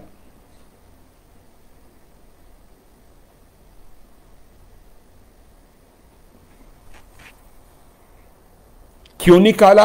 Because US was unable to increase its exports towards the TPP nations. On the contrary, imports में क्या हुआ? Abnormal increase आया of US from TPP nations. Import में इजाफा हुआ, export उस तरह से नहीं बढ़े. So trade imbalance रहा, trade deficit बढ़ा. तो Trump being a nationalist, following the policy of America first, American first, American product first, American industries first, उसने क्या कर दिया? Pulled US out of TPP. US को TPP से निकाल दिया. This gave China an opportunity to increase trade relations with the rest of the TPP nations. Resultantly, RCEP, Regional Comprehensive Economic Plan, was signed. Regional Comprehensive Economic Plan sign हुआ. उन बके तमाम वही ममालिक हैं, सिर्फ उसमें क्या कहते हैं, यूएस निकल गया. यूएस निकल गया, बाकी तमाम वही ममालिक है.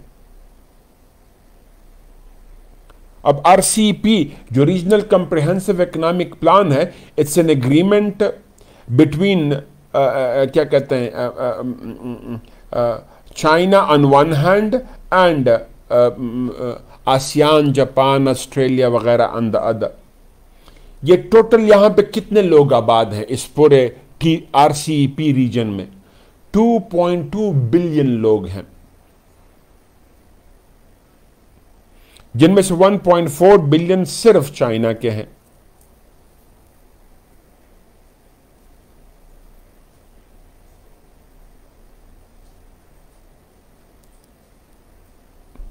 दूसरी बड़ी बात इसमें क्या है? This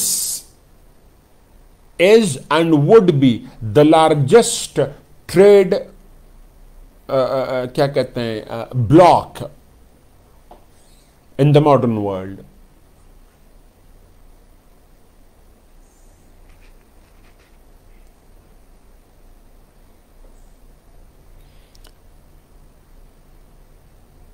Comprising upon 25 trillion plus economies. 25 trillion plus की economies है. Around 14 trillion plus minus China की है.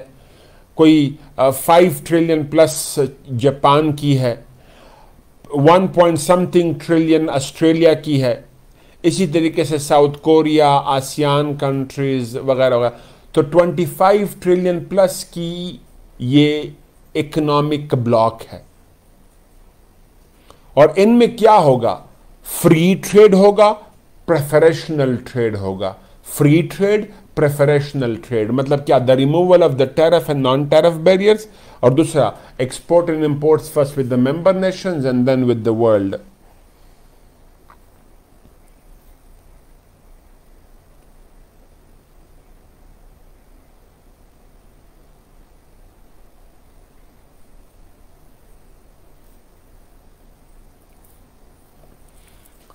इस डील से क्या होगा? The economic influence of US in the Indo-Pacific would decline. जो यूएस का इंडो-पैसिफिक में इकोनॉमिक इन्फ्लुएंस है वो डिक्लाइन करेगा.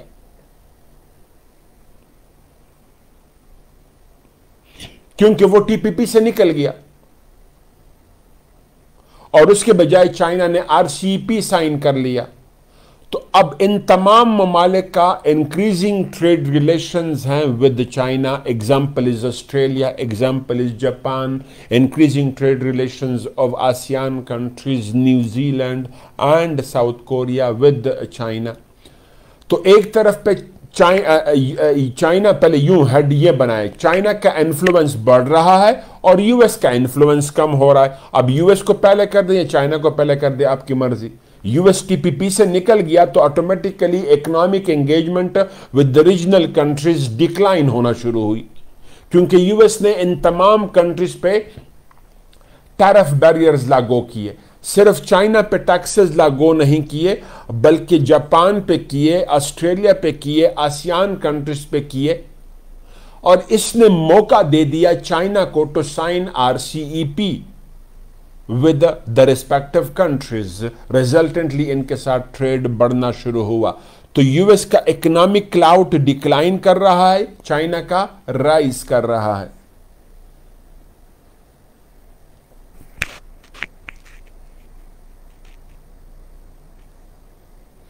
उसके बाद the regional comprehensive economic partnership with boost economic integration and cooperation in the reason.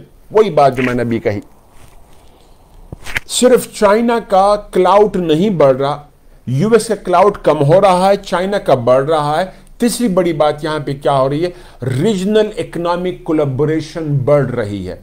China and the rest of the members of RCEP and RCEP के बाकी members का आपस में ट्रेड बढ़ेगा।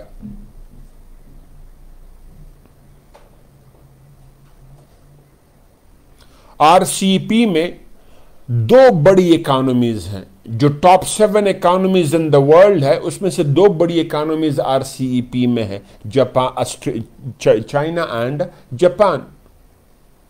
तो इकोनॉमिक कोलैबोरेशन आरसीईपी मेंबर्स में बढ़ेगी, और स्पेशली दुनिया के among the 2 major economies of the top 7 economies in the world, उसमें से 2 मेजर इकोनॉमीज इसके मेंबर है, उनमें कोलैबोरेशन बढ़ेगी।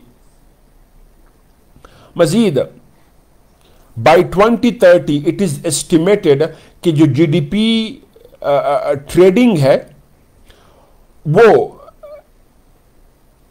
कितनी हो जाएगी, जो वर्ल्ड जीडीपी ट्रेडिंग है उसमें से 0.4% इस ब्लॉक में इंक्रीज आएगा। वर्ल्ड के मुकाबले में यहां पे 0.4%, और ये कम से कम $170 बिलियन का इंक्रीज आएगा, $170 बिलियन प्लस का इंक्रीज आएगा, जिसमें आसियान के साथ ज्यादा इंक्रीज आएगा। सॉरी, जापान ऑस्ट्रेलिया के साथ ऑलरेडी है, उसके बाद आसियान के साथ आएगा, साउथ कोरिया के साथ आएगा। उसके बाद RCEP sends out a message that ASEAN countries do not want to choose side between US and China।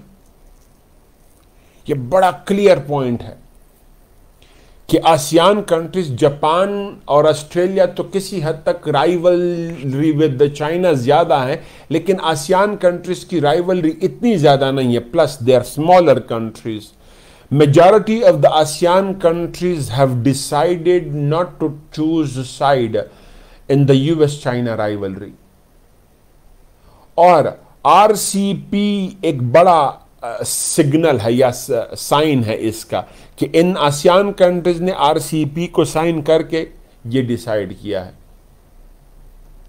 और क्वाड के प्लेटफॉर्म पे जो हेजिटेंस हम शो देख रहे हैं ऑफ ऑस्ट्रेलिया एंड जापान, और फिर increasing trade collaboration, economic collaboration of Japan and Australia देख रहे हैं, तो वो भी शायद जो कोल्ड वॉर राइवलरी है या cold war strategy of US है, वो पॉलिसी जापान और ऑस्ट्रेलिया भी अडॉप्ट नहीं करेंगे। They are on the side of America, but they would not adopt the Cold War strategy जो यूएस अडॉप्ट किए बैठा है या किए जा रहा है। और दूसरी तरफ पे आसियान क्या कर रहे हैं, they would like to stay neutral, वो इस कोल्ड वॉर में किसी का हिस्सा नहीं बनेंगे।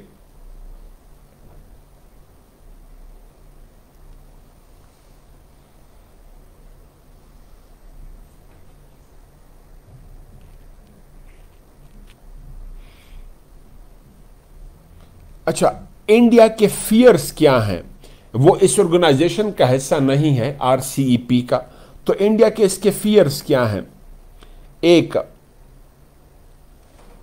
India fears that if it joined the deal, domestic market would have been swamped by imports. अगर चाइना का इंडिया का सबसे बड़ा कंसर्न क्या रहा है कि अगर वो इस ऑर्गेनाइजेशन को ज्वाइन करेगा तो उसके इंपोर्ट्स में इजाफा होगा, एक्सपोर्ट्स में उतना अकॉर्डिंगली इजाफा नहीं होगा, तो वो इसलिए उसने इस ऑर्गेनाइजेशन को ज्वाइन नहीं किया।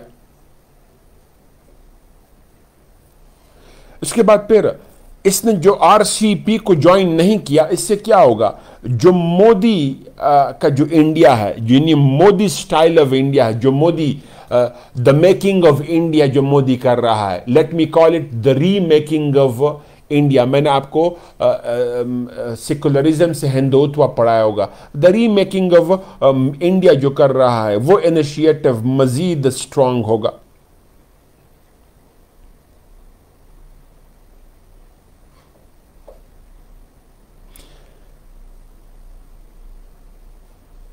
इंडिया का जो ट्रेड डेफिसिट है आरसीईपी कंट्रीज के साथ बहुत ज्यादा है, और स्पेशली इंडस्ट्री और फार्मर्स जो इंडिया के हैं उनको बड़े सेटबैक्स हुए हैं, और वो भी primarily because of China. So India not becoming the member of RCEP, reasons क्या हैं? अपनी इंडस्ट्री को, एग्रीकल्चर को प्रोटेक्ट करना था, ट्रेड डेफिसिट जो इसका बेतहाशा है विद तमाम RCEP country specially with China, उसको मजीद बढ़ने नहीं देना था। दो, तीसरा, जो मोदी इंडिया को चेंज कर रहा है पॉलिटिकली भी और इकोनॉमिकली भी, जो एक नया स्टाइल और उसको वेस्ट के साथ लिंक किया जा रहा है, तो आरसीईपी उसमें एक हर्डल बनता, इसलिए उसको ज्वाइन नहीं किया। एक और बड़ा point, RCEP is a threat to US hegemony. क्या जो आरसीईपी है वो यूएस की इकोनॉमिक हेजेमनी के लिए थ्रेट है?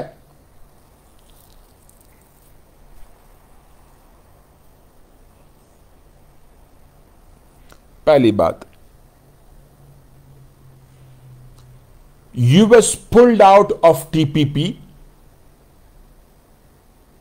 That provided America with a huge economic influence on क्या कहते हैं, Australia, Japan, ASEAN, south Korea. लेकिन अब चूंकि वो ट्रांस पैसिफिक से निकल गया, अब क्या होगा? चाइना का इन्फ्लुएंस बढ़ेगा और बढ़ रहा है इकोनॉमिकली। ऑस्ट्रेलिया ऑलरेडी सबसे बड़ा ट्रेड पार्टनर है और मजीद बढ़ रहा है ट्रेड। जापान दूसरा बड़ा ट्रेड पार्टनर है, मजीद बढ़ रहा है ट्रेड। आसियान का ट्रेड चाइना के साथ बढ़ रहा है, स्पेशली जब से चाइना ने आसियान कंट्रीज को बीआरआई का हिस्सा बनाया है। तो यूएस का क्लाउट, इकोनॉमिक क्लाउट कम होता जाएगा, चाइना का बढ़ता जाएगा।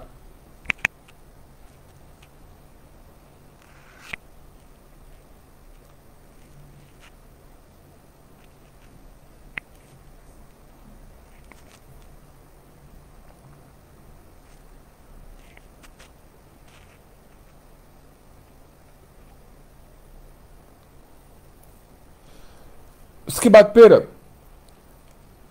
ट्रंप एडमिनिस्ट्रेशन ने टीपीपी से जो डिटैचमेंट कर दी, वही बात जो डिटैचमेंट कर दी, उससे क्या हुआ?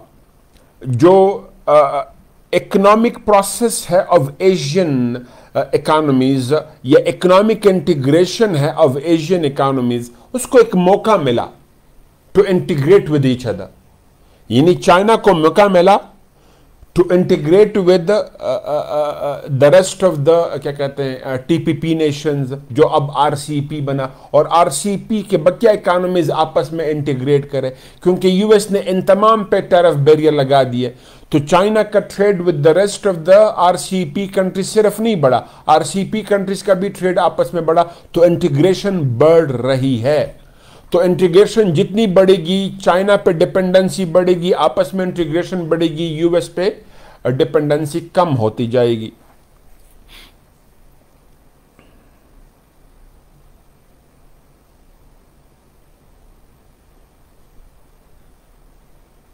इसके अलावा फिर एक और है, RCEP could be called as a failure of American strategy to encircle China in the Indo-Pacific, especially Western Pacific. Indo-Pacific में स्पेशली वेस्टर्न पैसिफिक में उसको एनसर्कल करने के लिए जो मुख्तलिफ स्ट्रेटजीज बनाई जाता रहा है अमेरिका, उसको काउंटर करने का एक तरीका मिल गया है चाइना को in the form of RCEP. अभी थोड़ी देर पहले मैंने आपको कहा कि क्वाड में जो यूएस के ऑब्जेक्टिव हैं, that is cold war strategy है। ऑस्ट्रेलिया को, जापान को वो सूट नहीं करती, और सूट ना करने की वजह क्या? इकोनॉमिक इंटीग्रेशन विद चाइना, और वो मजीद बढ़ रही है बिकॉज ऑफ आरसीईपी। डन? दोनों को साथ लिंक कर रहा हूं, क्वाड को, आरसीईपी को। तो क्वाड तो क्या कर रहा है? चाइना को एनसर्कल करने की कोशिश है, ब्रॉडर है एफर्ट, और फिर क्वाड उसका हिस्सा है, और वो भी वेस्टर्न क्या कहते हैं पैसिफिक में जो हम देख रहे हैं। अब वो चांसेस कम होना शुरू हो जाएंगे after RCEP agreement. In simple words, conclusion में ये करूंगा कि with RCEP the dream of US to contain China may not become true, and RCEP diminishes or undermines the importance of Quad. Or in other words, the future in Indo-Pacific belongs to RCEP, not Quad. जो future है वो Indo Pacific में किसका है? RCEP का है, quad का नहीं है। जी अभी क्वेश्चंस लेना चाहूँगा, उसके बाद अगर हुआ तो फिर मैं यूएस चाइना जनरली जो कोल्ड वॉर राइवलरी है भी नहीं, कितनी है, उसके भी पे कुछ की पॉइंट्स इनको दे दूंगा।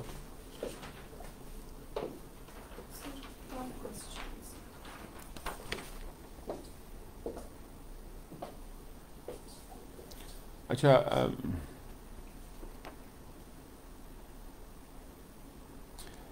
देखें, मैंने आप लोगों को बीआरआई पढ़ाया है और सीपैक पढ़ाया है फेज 2, उसमें सिक्योरिटी थ्रेट्स हैं। सिक्योरिटी थ्रेट्स में ये टॉपिक्स आप बिल्कुल निकले हुए, लेकिन आप लोगों ने क्वेश्चन किया तो आंसर करना पड़ रहा है।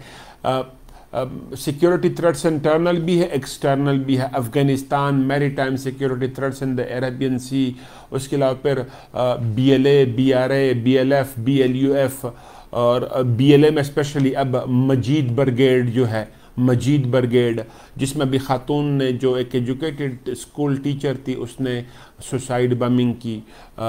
उसके हस्बैंड के मुताबिक she was mentally not sound वगैरह जो स्टेटमेंट सामने आ रहे हैं। तो the strategy is to fail BRI, और बीआरआई को फेल करने के मल्टीपल तरीके अप्लाई किए जा रहे हैं। सी पैक इन पाकिस्तान हम बात करते हैं, that is the part of BRI. वो उसको फेल करने के लिए सबसे बड़ी स्ट्रेटेजी क्या है? इंस्टेबिलिटी इन बलूचिस्तान, कराची, ओवरऑल पाकिस्तान। हमने अभी ये हमला देखा, उससे पहले दासू में हमने चाइनीज वर्कर्स पे अटैक देखा, इसी तरीके से गवादर में हमला देखा, क्वेटा में हमला देखा, वगैरह वगैरह। चाइनीज़ क्या कहते हैं जो स्टॉक एक्सचेंज कराची है उस पर हमला हुआ, उसमें से एक बड़ा पोर्शन ऑफ शेयर चाइनीज़ ने ख़रीदा हुआ है, उधर हमला हुआ। चाइनीज़ काउंसलेट कराची पे 2018 में हमला हुआ था, अगर आप लोगों को याद हो। तो ये सारे स्टेप्स हैं जो सी पैक को फेल करने की कोशिश हो रही है। और अफ़गानिस्तान में डिज़ायर्ड पीस और स्टेबिलिटी भी अभी तक नहीं आ रही है। तो threats to BRI in general, C pack in particular बढ़ रहे हैं या कंटिन्यू कर रहे हैं, लेकिन China would not back out. China का जो फ्यूचर है BRI का, वो बहुत बड़ा है। तो वो because of some human casualties उससे वो पीछे नहीं हटेगा। Of course it would pressurise Pakistan and other countries जो BRI के हिस्से हैं, जहाँ पे ये ऐसे सिक्योरिटी थ्रेट सामने आ रहे हैं, उनको वो प्रेशराइज करेंगे to ensure the safety of the lives of Chinese and the safety of the investment of the Chinese. लेकिन वो इन प्रोजेक्ट से पीछे नहीं हटेंगे। ऑस्ट्रेलिया ने इससे क्या गेन किया है? Australia is an emerging strategic player in the region. Australia wants to build its defense muscles or nuclear powered submarine that is having multiple क्या कहते हैं salient features, attractive features, especially stealth technology. वो अब tough time देगा China को। तो China Australia कई सारे गेन्स कर रहा है और कर चुका है, और ये एक बहुत बड़ा गेन है ये जो डील की है आकोस की।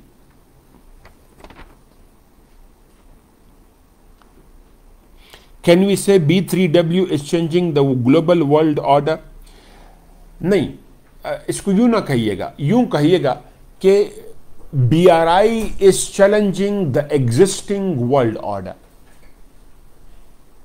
जो राइज ऑफ चाइना है एंड रिसर्जिंग रशिया है, they are challenging the world order.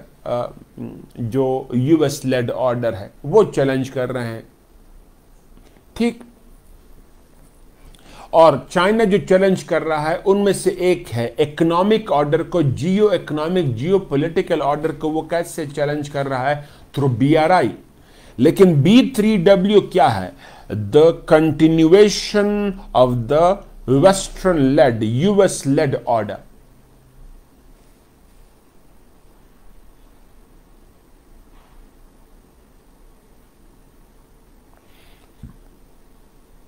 Can we call quad the Asia Pacific NATO? अभी मैंने आपको कहा कि एशियन नेटो या इसको इंडो पैसिफिक नेटो का एक वो मिल रहा है, इसको रिजेंबल किया जा रहा है, लेकिन टाइम बताएगा कि क्या ये ऐसा बन पाएगा, क्योंकि ऑस्ट्रेलिया के और जापान के outrightly aggressive military designs against China नजर नहीं आ रहे। वो एंगेजमेंट पॉलिसी को प्रेफर कर रहे हैं।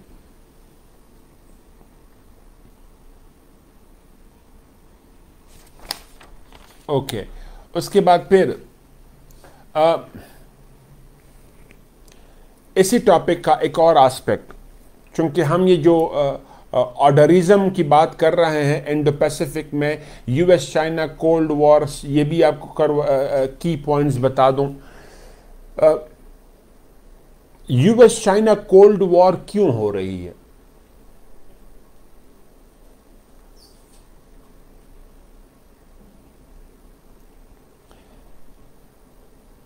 In 1991, the fall of communist USSR was called the end of the history,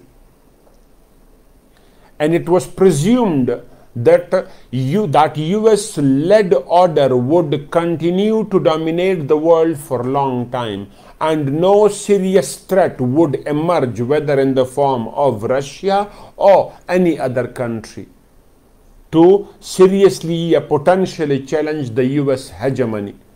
लेकिन हमने क्या देखा? इकोनॉमिक राइज ऑफ चाइना, ये US चाइना कोल्ड वॉर 2 जो आजकल कोट किया जा रहा, क्या ये कोल्ड वॉर है भी कि नहीं, उसके पॉइंट्स दे रहा हूं। लेकिन हम क्या देख रहे हैं कि since the beginning of 21st century China has become a potential economic threat for the US hegemony. कैसे? China has become the world's largest producer and exporter of consumer goods. China has become the world's largest exporter.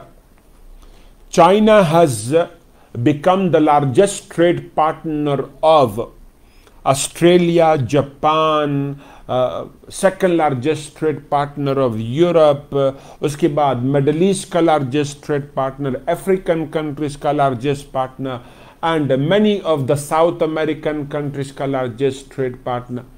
All these markets once उनका major trade partner कौन था? US था। अब वो replace हुआ है या रिप्लेस किया है चाइना ने। Even US China trade heavily in the favour of China. आपने ये एक पैराग्राफ बिल्ड किया। ऐसा कैसे हुआ? एक दो सेंटेंसेस कि चाइना की जो प्रोडक्शन कॉस्ट है ऑफ प्रोडक्ट्स वो बहुत चीप है और अमेरिका कंपीट नहीं कर पा रहा, अमेरिकन प्रोडक्ट्स उसको कंपीट नहीं कर पा रहे। Resultantly even US China trade heavily in the favour of China. To counter China, specially the economic rise of China, number one, सबसे पहले क्या कर दिया? ट्रेड वॉर लॉन्च कर दी। मेरे प्रीवियस रिवीजन क्लासेस में ये ट्रेड वॉर होगा। मेरे तमाम स्टूडेंट जो मुझसे पढ़े हुए उनको मैंने ट्रेड वॉर पढ़ाई हुई होगी, तो आप लोग वहां से ट्रेड वॉर के सिंपल ये कर दें कि कोई 400 अरब डॉलर के 400 billion dollar plus America Chinese goods were heavily taxed by America. America ने चाइना के 400 बिलियन डॉलर के गुड्स के जो वो इंपोर्ट कर रहा था यूएस फ्रॉम चाइना, उस पे हैवी ड्यूटीज इंपोज की, टैरिफ बैरियर्स लागू कर दिए। एंड रिटर्न चाइना ने रिटेलिएट किया और चाइना ने कोई 116 बिलियन डॉलर्स के इंपोर्ट्स फ्रॉम यूएस पे हैवी ड्यूटीज लागू कर दिए। तो ये दोनों एंटर हुए हैं इनटू ट्रेड वॉर, जिसको इनिशिएट किया यूएस ने, रिटेलिएट किया चाइना ने। यूएस ने क्यों इनिशिएट किया? अमेरिकन प्रोडक्ट्स मुकाबला नहीं कर पा रहे थे with the Chinese products. Resultantly local industry को सेटबैक हुआ इन अमेरिका। उसके अलावा फिर जो ट्रेड डेफिसिट था 635 बिलियन डॉलर, उसमें से अलोन चाइना के साथ मोर देन 300 बिलियन डॉलर्स था। So these and more were the factors that compelled US to impose tariff barriers on China. Resultantly, China retaliated. एक बड़ी कंपटीशन इकोनॉमिक मैंने बताई आपको। दूसरा, अभी थोड़ी देर पहले मैंने BRI वर्सेस B3W आपको करवाया इकोनॉमिक का। तीसरा, दैट इज करेंसी। करेंसी में इन दोनों के दरमियान में कंपटीशन क्या हो रही है? China wants to end the dollar hegemony. China dollar hegemony को खत्म करना चाहता है। Dollar is an international currency, सिर्फ इंटरनेशनल ट्रेडिंग करेंसी नहीं है, इंटरनेशनल करेंसी है। कैसे? One, majority of the reserves of the international and regional and national monetary bodies यानी बैंक्स, वो किस में रिजर्व्स रख रहे हैं? डॉलर्स में। दूसरा, इंटरनेशनल ट्रेड डॉलर में हो रहा है। सो इंटरनेशनल करेंसी है, डॉलर की हेजेमनी है। और ये हेजेमनी बनी कैसे है? 3 स्टेप्स, ज्यादा कहानी नहीं बनाएंगे। 1, द फॉल ऑफ पाउंड हुआ। UK world war first second की वजह से उसकी फॉल हुई, तो fall of UK means the fall of pound. इसने मौका दे दिया डॉलर को टू राइज।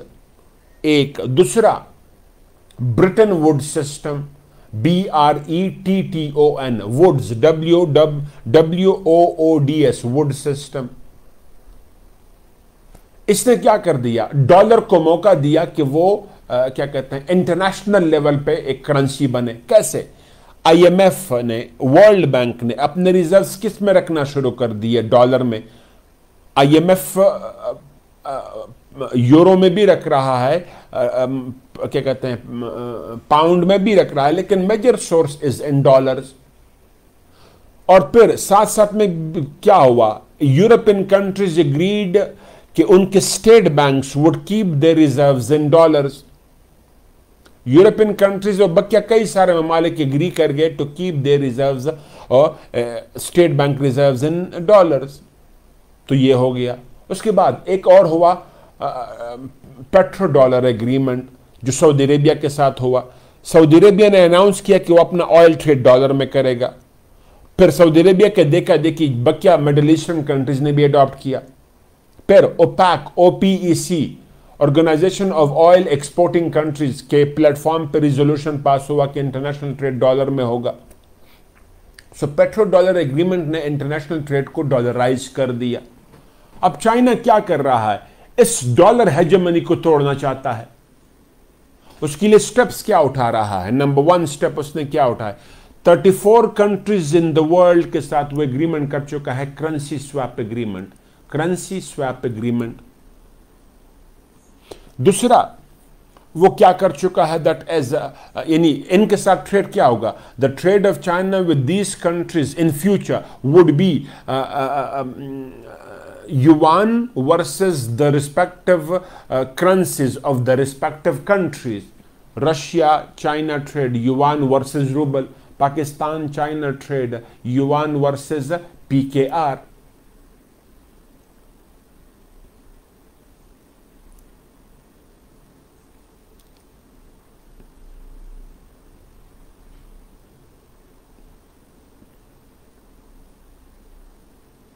ठीक। सो एक तो ये कर रहा है, करेंसी स्वैप एग्रीमेंट्स कर रहा है डॉलर की हेजेमनी को खत्म करने के लिए। एक और, it is trying to enter into petro yuan agreement with Saudi Arabia. आजकल कई वो सारे हम खबरें सुन रहे हैं कि पेट्रो युआन एग्रीमेंट की एफर्ट्स हो रही है। China has been doing that effort for quite some time now, especially 2016 onward. China has been trying to enter into petro yuan agreement with Saudi Arabia, लेकिन सऊदी अरेबिया अभी तक ऐसा agreement करने को तैयार नजर नहीं आ रहा। ऐसे न्यूज़ अब आना शुरू हुई है कि Saudi Arabia may have started thinking of signing a petro yuan agreement with China। और वो क्या होगा? The import of China from Saudi Arabia would be in yuan। बकिया तमाम trade off Saudi Arabia oil trade yuan में नहीं होगा, सिर्फ China का जो इंपोर्ट है वो युआन में होंगे। तो ये न्यूज़ आना शुरू हुई। अगर ऐसा होता है ये एक बहुत बड़ा विन होगा, क्या कहते हैं, जियो इकोनॉमिक या करेंसी पॉलिटिक्स में विन होगा फॉर चाइना। लेकिन ये इतना आसान नहीं है। यूएस पर एक सिवियर करेगा रिलेशंस विद सऊदी अरेबिया, क्योंकि petro dollar agreement is gone, US economic leadership is gone, that important the agreement is. तो उसके लिए वो इवन सऊदी अरेबिया में अनरेस्ट भी करवा सकता है, रेजीम चेंज भी करवा सकता है, वगैरह वगैरह।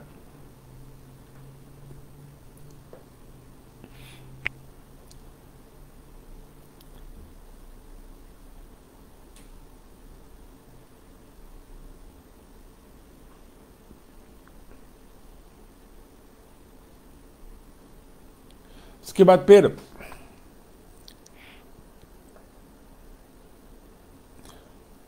इकोनॉमिक की मैंने 3 बातें कही। ट्रेड में कंपटीशन हो रहा है तो ट्रेड वॉर शुरू हो गई। जियो इकोनॉमिक, तीसरा करेंसी। ये कोल्ड वॉर का या राइवलरी, कोल्ड वॉर नाम दो या ना दो आपकी मर्जी है। अगर पेपर में कोल्ड वॉर स्टेटमेंट आए तो आप देंगे, वरना ना दें। हाँ, ये जरूर है कि increasing number of international relation के जो पॉलिटिकल साइंटिस्ट्स हैं वो क्या कह रहे हैं, इसको कोल्ड वॉर 2 का नाम दे रहे हैं कि cold war 2 has already begin, that is between US and China. और उसका बड़ा एग्जांपल क्या है? ट्रेड वॉर है, करेंसी वॉर है, और तीसरा जियो economic war in the form of BRI versus B3W है। उसके बाद जियो स्ट्रेटेजिक, जियो स्ट्रेटेजिक है। अच्छा, जियो स्ट्रेटेजिक में आप क्या बताएंगे? दैट इज क्वाड, अभी मैंने आपको एक्सप्लेन करके दिया। दूसरा आकूस, अभी मैंने एक्सप्लेन करके दिया आपको, 2 पॉइंट्स। तीसरा दैट इज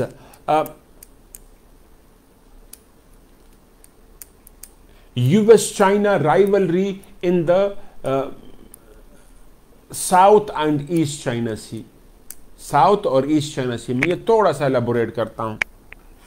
साउथ और ईस्ट चाइना सी में इन दोनों के दरमियान में जो राइवलरी है वो एक बड़ा मसला बनता जा रहा है दोनों ममालिक के दरमियान में। Basically there are 400+ islands in the south China सी, और उस पर टेरिटोरियल क्लेम है between ASEAN countries on one hand, Japan on the other. 400+ islands हैं जिनमें 2 बड़े सीरीज ऑफ आइलैंड्स हैं, पैरासेल आइलैंड्स, पैरासेल, दूसरा स्प्राटलेज आइलैंड्स।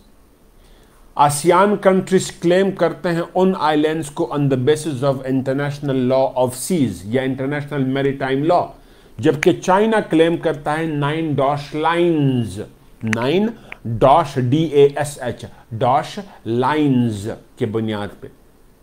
ये इमेजिनरी लाइन्स है जो चाइना ने ड्रॉ किए हुए हैं साउथ चाइना सी में, ईस्ट चाइना सी में, के हिस्टोरिकली ये तमाम area with in the 9 Dash lines China के हुआ करते थे, तो ये अब हमारे हैं। तो वो हिस्ट्री की बुनियाद पे क्लेम कर रहा है। प्लस फिजिकल प्रेजेंस चाइना बना चुका है कई सारे आइलैंड्स पे।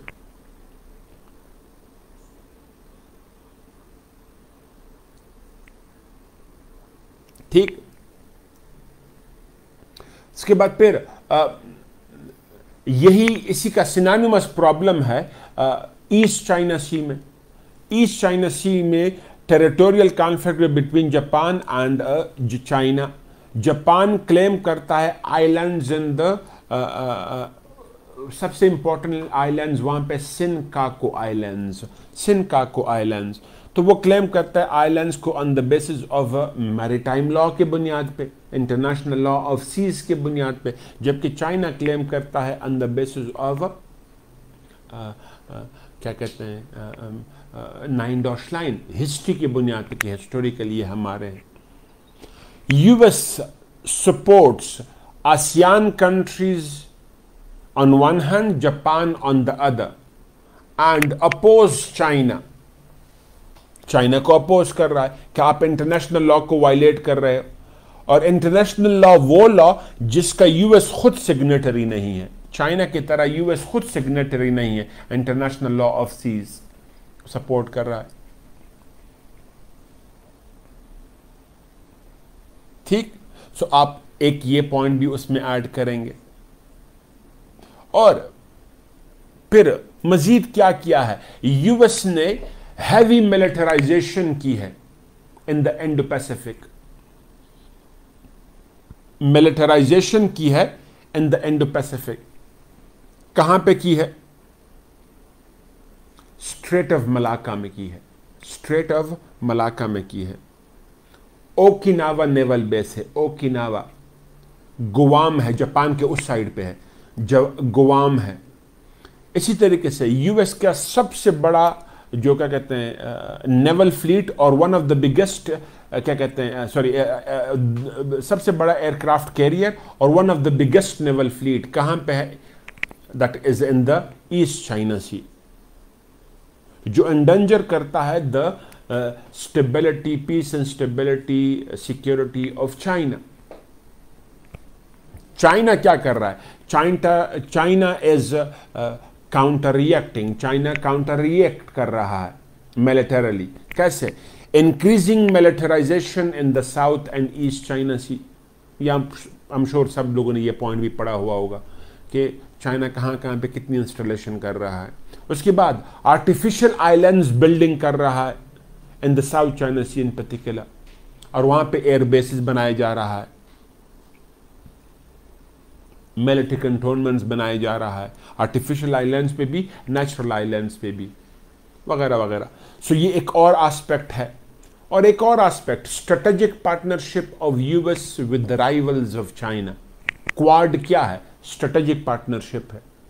इंडिया के साथ जो स्ट्रेटेजिक पार्टनरशिप चल रही है, AUKUS क्या है? स्ट्रेटेजिक पार्टनरशिप है। Done. So these and more would be the points of US China cold war या न्यू कोल्ड वॉर 2 या यूएस चाइना राइवलरी। ठीक है। इसमें से एक पॉइंट और भी याद आ रहा है, and that is US oppose कर रहा है चाइनीज स्ट्रेटजी को ताइवान में, चाइनीज पॉलिसीज को इन हांगकांग, और फिर जो ऑपरेशंस हैं, ऑपरेसिव पॉलिसीज हैं इन क्या कहते हैं this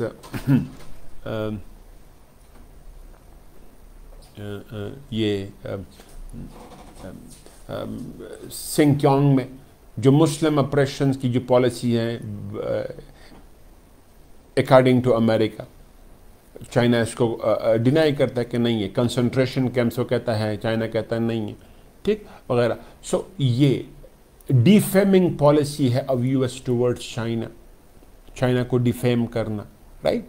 so these and more are the aspect. अब चाइना काउंटर बैलेंस कैसे कर रहा है?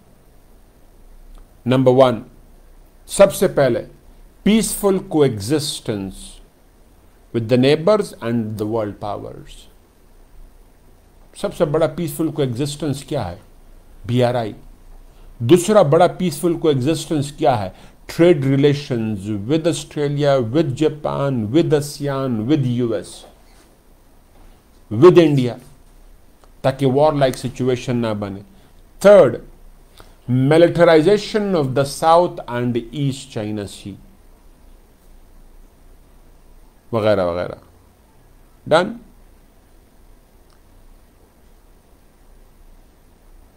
छोटा सा ब्रेक करते हैं 10-12 मिनट के लिए, गला खुश हो गया तो 1-2 टॉपिक्स और भी पढ़ाने की कोशिश करूंगा।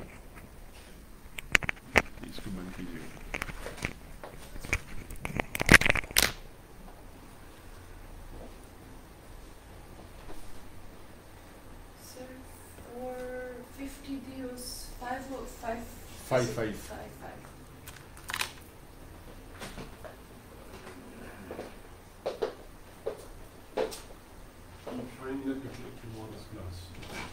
So you can't do that. Huh?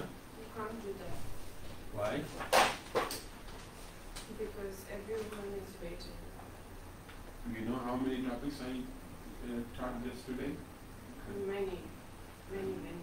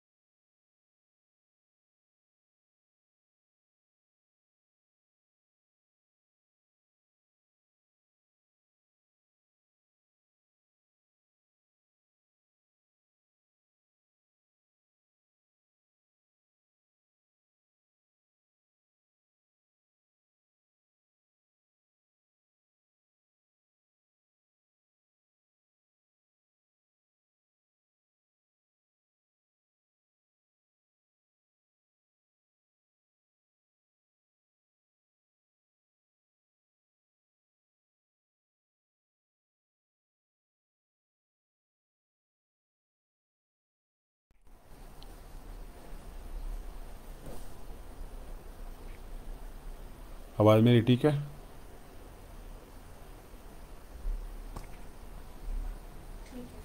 हाँ,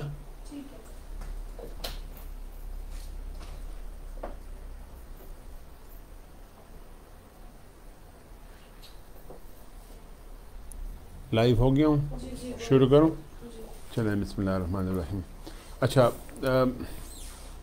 कोशिश है कि मैक्सिमम टॉपिक्स आप लोगों को कवर करवाए जाएं। एक बहुत बड़ा टॉपिक और बड़े बच्चों ने डिमांड भी की है, तो वो अभी करवाने की कोशिश कर रहा हूँ।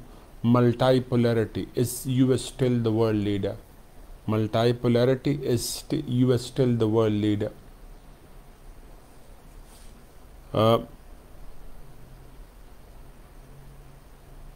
इसमें हम 3 वो डिस्कस करेंगे, US, China, Russia. Economic context में डिस्कस करेंगे, स्ट्रेटेजिक कंटेक्स्ट में डिस्कस करेंगे।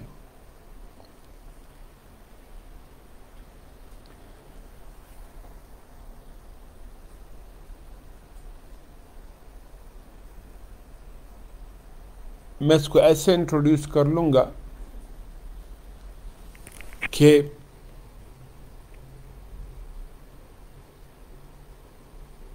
twentieth century experienced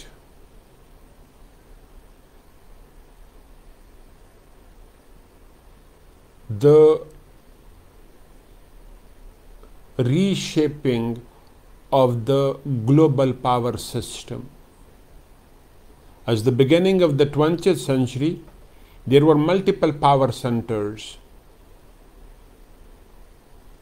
UK, France, Germany, Japan, Turkey, Russia, USSR, and more importantly, United States of America.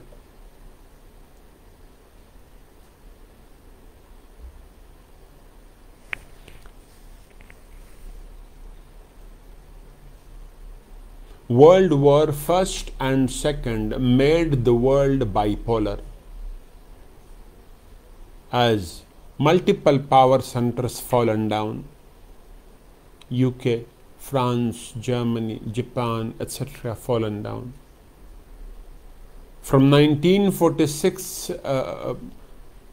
कोई 45 से भी कहता है, till 1991, Cold War was fought, and the result of which US emerged as the sole hegemon and USSR disintegrated into 14 states. US sole hegemon ban gaya. But the beginning of 21st century, there is yet once again the rise of multiple power centers, especially the rising China and resurging Russia, giving tough time to the US economic, military, global supremacy. कैसे? Economic से शुरू करते हैं, बहुत ही short करके, जितना आपको question में चाहिए होता है वो करने की कोशिश करेंगे, या ऐसे में चाहिए होता है। Economically speaking, United states of America remained the world leader. US दुनिया का इकोनॉमिक लीडर बना रहा।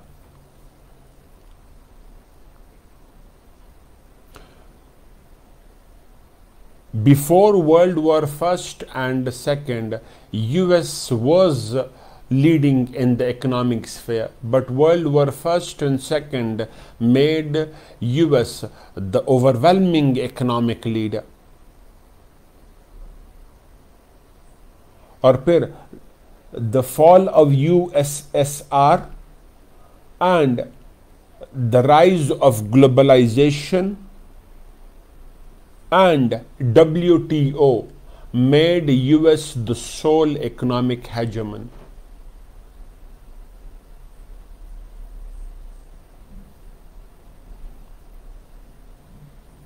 It became the world's largest exporter of consumer products, IT products, defence products. एक तो ये हुआ। दूसरा, international trade got डॉलराइज्ड, international trade डॉलराइज्ड हुआ। फिर इंटरनेशनल लेवल पे मॉनेटरी बॉडीज ने क्या किया, रिजर्व्स डॉलर में रखना शुरू कर दिए। International trade routes being controlled by US since world war second, world war second से लेके अब तक इंटरनेशनल ट्रेड राउट्स को यूएस कंट्रोल किए जा रहा है। एक तो सबसे बड़ा एक्सपोर्टर बना, डॉलराइजेशन हुई अब international trade, dollar international monetary politics में लीड कर रहा है, इंटरनेशनल ट्रेड राउट यूएस लीड कर रहा है। उसके अलावा फिर एक और, जो majority of the world wealth is accumulated in United states of America. जितने भी बड़े बड़े बिलियनियर्स हैं from across the world, they are concentrated और they are स्टेशनड in United states of America, specially wall street. तो यूएस इकोनॉमिक लीडर बना, मैंने ये जरा हाईलाइट किया बस। But US economic leadership has faced या has been facing repeated dents, setbacks since the beginning of 21st century. 21st century onward US की leadership को कई सारे सेटबैक्स हुए हैं। Number 1, increasing volume of loan, कर्जा जमा हुआ है यूएस पे around $18 trillion, 24 trillion plus minus की इकोनॉमी है और $18 ट्रिलियन उस पर कर्जा है। और एनुअली कर्जा यूएस पे फ्रॉम 2003 ऑनवर्ड या 2004 ऑनवर्ड यूएस पे जो कर्जा बढ़ रहा है वो अराउंड $1 ट्रिलियन है। सो यूएस पे बेतहाशा कर्जा जमा हो चुका है। और ये यूएस पे जो कर्जा जमा हुआ है इंटरनल भी है और एक्सटर्नल भी है।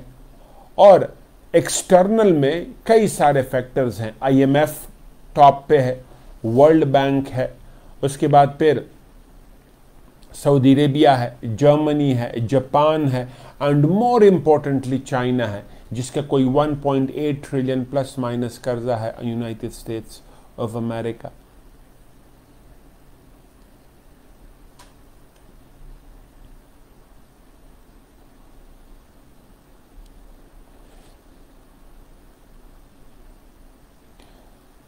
यूएस को ये डेंट्स मिले क्यों, ये बड़ा डेंट है, ये क्यों मिला? That is 1, war on terror spending. US spent more than $6 trillion on war on terror overall from 2001 till 2021, out of which 1.8 trillion approximately being spent in Afghanistan, 1.4 trillion approximately spent in Iraq, and the rest was spent across the world and home security. जो internal security पे यानी home security पे जो उसने invest किया या cost पे की। And this $6 trillion was other than the routine defense budget of United States of America. दूसरा बड़ा झटका यूएस को डेंट किया, तीसरा झटका क्या मिला? That is the global financial melt down.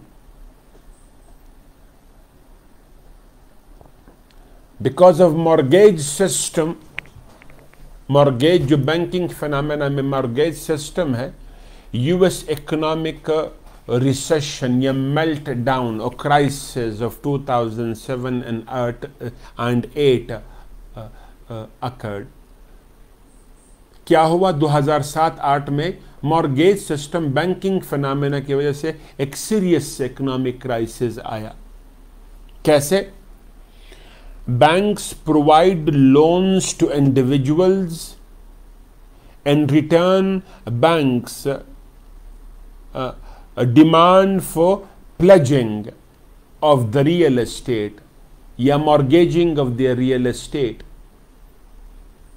यानी घर या कोई एग्रीकल्चर ज़मीन या मार्केट हमारे पास बैंक के पास रख दो गिरवी के तौर पे और कर्जा ले लो।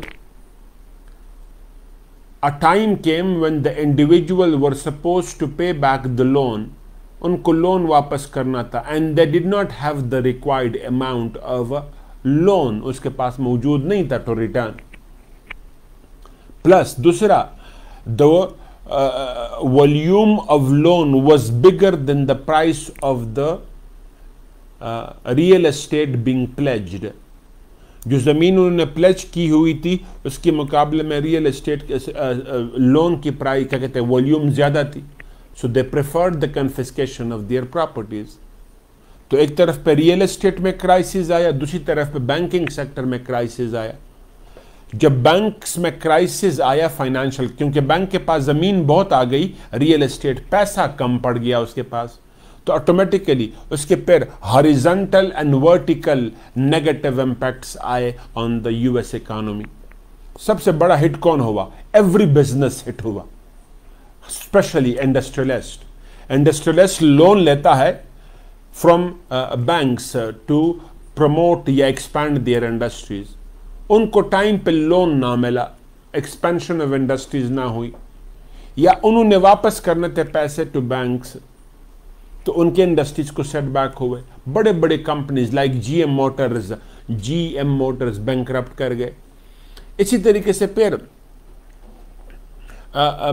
स्टॉक एक्सचेंज बुरी तरह हिट हुआ. स्टॉक एक्सचेंज में शेयर होल्डर, एक बड़ा शेयर होल्डर कौन होता है? बैंक.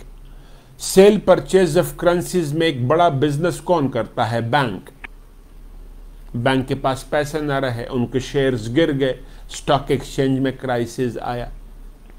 इसी तरीके से फिर ये क्या नाम है, इंश्योरेंस कंपनीज बैंकरप्ट कर गए, क्योंकि इंश्योरेंस कंपनी के पास ये बिजनेसेस, ये बैंक्स वगैरह इंश्योर्ड थे, वो पैसे देने की इन इंश्योरेंस कंपनीज की कैपेसिटी नहीं थी, तो वो भी बैंकरप्ट कर गए. 8 million plus people lost jobs there in America. ये पॉइंट, ये थोड़ा एक्सप्लेन हुआ, बाकी इस तरह एक्सप्लेन नहीं करेंगे. फिर कोविड-19 ने वर्स इफेक्ट किया ऑफ यूएस इकोनॉमी को. कैसे? 27 million plus people lost their jobs. Majority of the industries in transport sector got closed because of COVID protocol. वो बंद करने पड़े. टूरिज्म को मिनिमम $300 billion लॉस हुआ. ट्रांसपोर्ट सेक्टर को मोर देन $300 billion लॉस हुआ. 2020 में यूनाइटेड स्टेट्स ऑफ अमेरिका को approximately the minimum $1 trillion plus loss हुआ.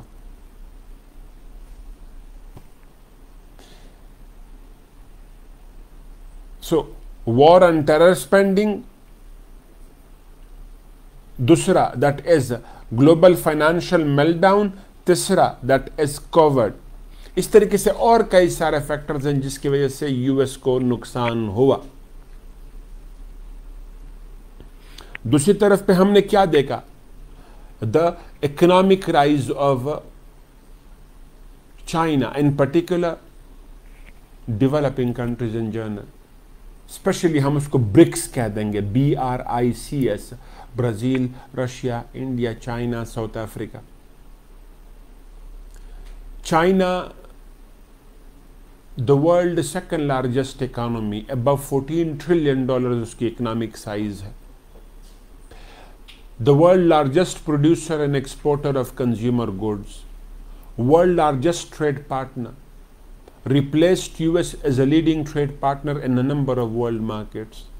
Even US-China trade heavily in the favor of China. ये बातें अभी थोड़ी देर पहले मैंने बताई भी. इसी तरीके से the country with the highest foreign reserves in the world. फिर the market for foreign investment, one of the most क्या कहते हैं attractive market for foreign investment China है. मजीद BRI $1.3 trillion का जो इंफ्रास्ट्रक्चर प्रोजेक्ट है चाइना का, वो उन्होंने लॉन्च कर दिया. इसी तरीके से फिर कंस्ट्रक्शन बिजनेस में दुनिया की मजबूरी बन चुका है. ऑटो क्या कहते हैं दस रेलवे में, जिसको हम लोकोमोटो कहते हैं, रेलवे ट्रैक्स बनाने में, प्लस रोड्स बनाने में, प्लस ब्रिजेस बनाने में, टनल्स बनाने में वगैरह में दुनिया की मजबूरी बन चुका है चाइना.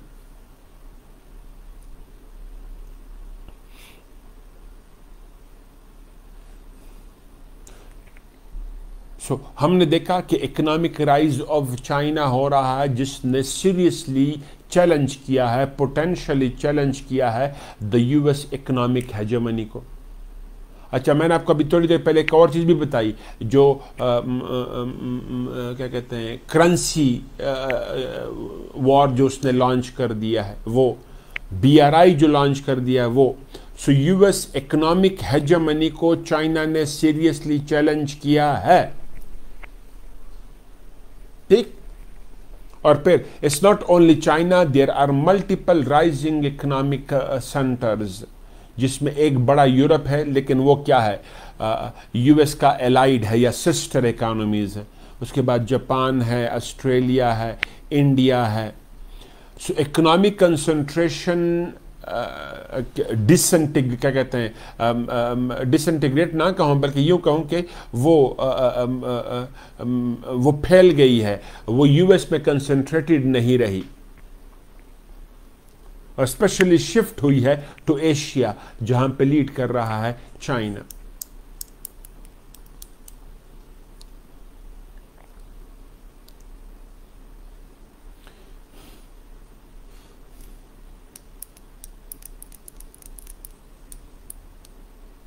उसके बाद फिर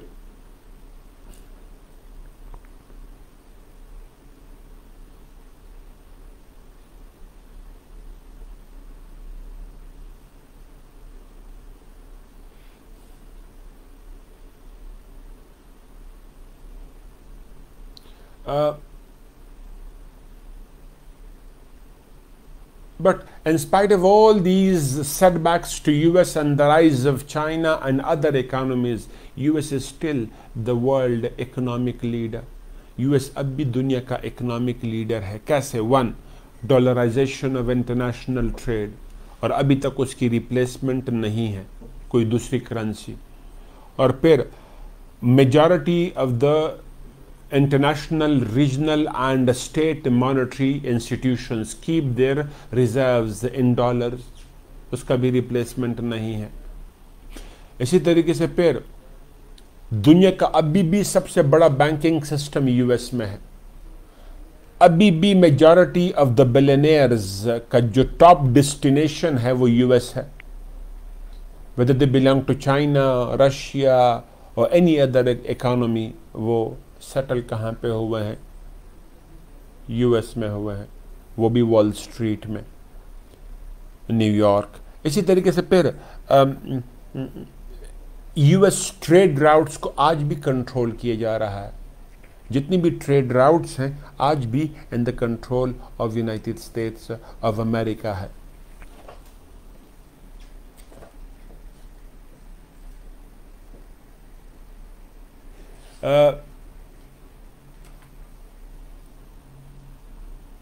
उसके अलावा फिर यूएस अभी भी सॉफ्टवेयर गुड्स का सबसे बड़ा प्रोड्यूसर और एक्सपोर्टर है, सॉफ्टवेयर गुड्स का। ट्रांसफार्मर प्रोडक्शन में जर्मनी और यूएस लीडर्स हैं, जर्मनी, जापान और यूएस ट्रांसफार्मर प्रोडक्शन में। इसी तरीके से फिर डिफेंस में अभी भी यूएस सबसे बड़ा प्रोड्यूसर और एक्सपोर्टर है। स्टॉक एक्सचेंज सिस्टम दुनिया को आज भी यूएस लीड कर रहा है, ठीक। सो यूएस इकोनॉमिक लीडरशिप अभी भी इंटैक्ट है, with multiple dents and rise of multiple economic centers, especially China, but US still the world economic leader. तो हम क्या देख रहे हैं कि इकोनॉमिक शिफ्ट हो रहा है from the waste to the east, specially to China, जिसमें यूएस को डेंट्स मिल रहे हैं, राइज ऑफ चाइना हुआ है, लेकिन अभी भी यूएस लीडर है। कैसे? मैंने बताया। तो आप मल्टीपोलैरिटी को यूं वो करेंगे, डील करेंगे। मैंने इकोनॉमी से इसको यूं किया, पहला पॉइंट इकोनॉमी को लिया और उसको एलेबोरेट किया। दूसरा strategic, geo strategic, geo strategic context में हम क्या देख रहे हैं?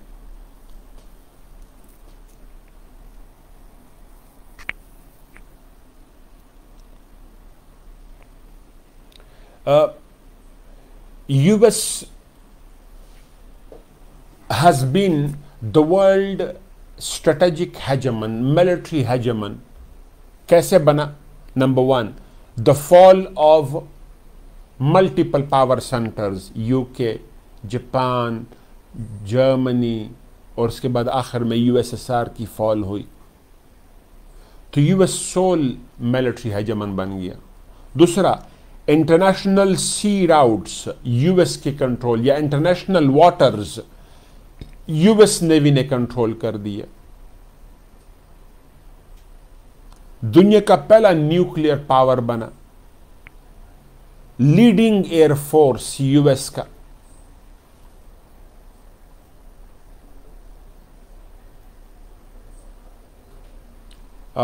B-52, F-35, F-22, F-16 block 60 वगैरह जेट फाइटर्स। इसी तरीके से फिर क्या कहते हैं, cobra helicopter, airborne helicopters, Black Hawk helicopters वगैरह।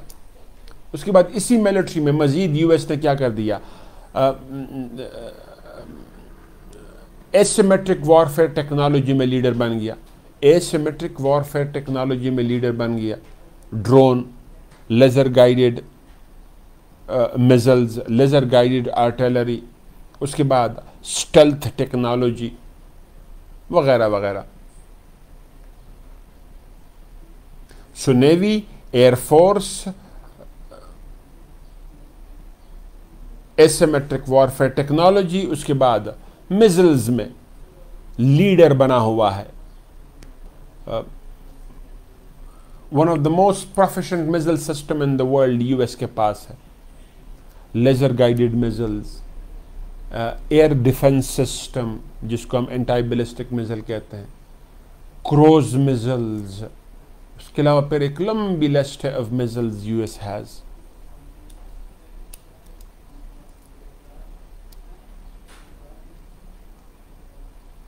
इसके अलावा फिर नेटो के जरिए उसने अपनी मिलिट्री हेजेमनी को इंश्योर किया, सिर्फ खुद नहीं। हाँ, दुनिया का सबसे बड़ा डिफेंस बजट भी यूएस का है। फिर नेटो के जरिए अपनी हेजेमनी को इंश्योर किया, और अब एशियन नेटो बनाने की कोशिश कर रहा है, अरब नेटो बनाने की कोशिश कर रहा है, वगैरह वगैरह। सो यूएस मिलिट्री हेजेमन रहा है और अब भी है, लेकिन मल्टीपल सेटबैक्स हुआ हैं to United states of America militarily speaking. Number 1, Afghanistan.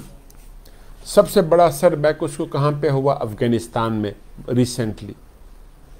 US fought the longest ever war, the most expensive war, brought in more than 100,000 troops, brought in all the possible military technologies, brought in NATO countries to fight and win the war against terror and against Afghan Taliban, but outrightly failed to do so. Fail हुआ। And result क्या हुआ? After 20 years long fighting, Taliban Bing replaced with तालिबान्स। 2001 में भी तालिबान की हुकूमत remove की गई थी, 2021 में फिर किसकी हुकूमत आ गई? तालिबान की। सेटबैक। दूसरा, दैट इज इराक।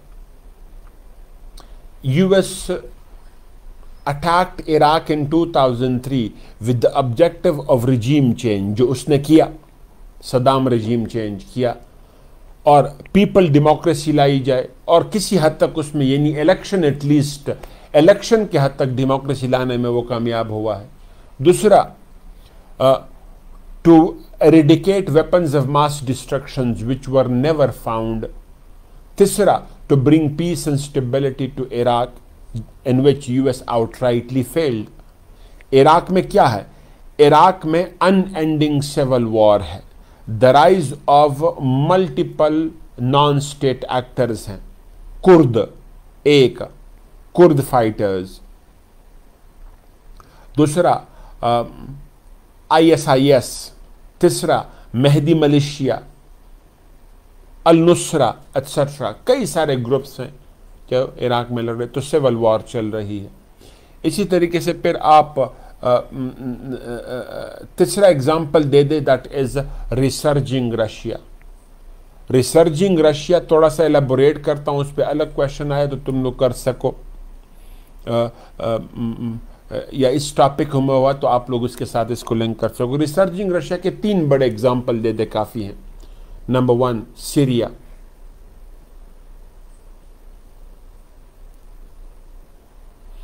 2013 एंड 14 में क्या हुआ, सीरिया में अपराइजिंग हुई, 2 अलायंसेस बने, 2 alliances, 1 US led alliance.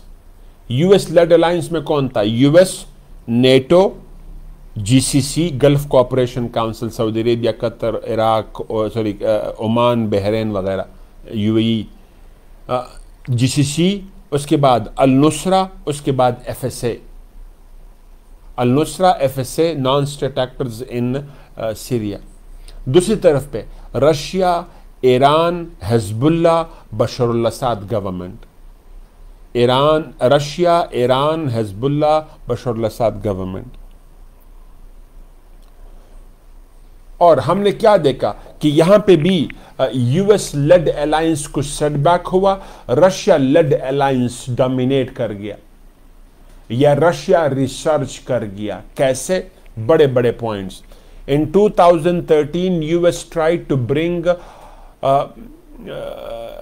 to pass a resolution from the UN Security Council for a military intervention in Syria that was vetoed by Russia.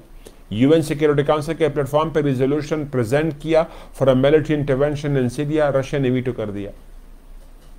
दूसरा, US tried to prove that Bashar al-Assad government used chemical weapons in Syria, और उस pretext पे क्या करना था, US ने military attack करना था सीरिया पे, लेकिन Russia proved with video evidence कि chemical weapons were used by rebels, not bye Bashar al Assad government.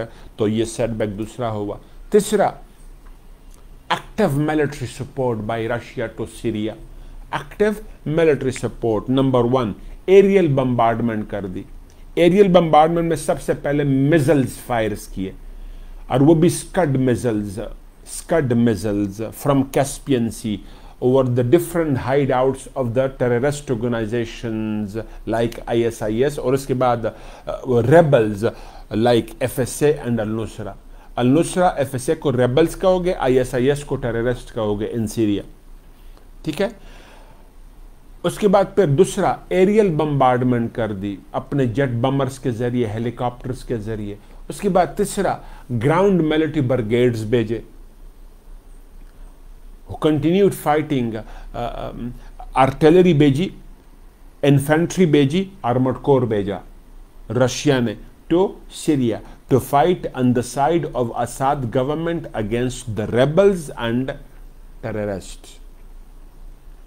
और हमने क्या देखा कि Asad government with the support of its allies, specifically Russia, regained the lost writ over majority of the territories in Syria. So resurging Russia का एक example, US को setback. दूसरा, Georgia in 2007 and 8 tried to join European Union। European union को join करने की कोशिश की उसने,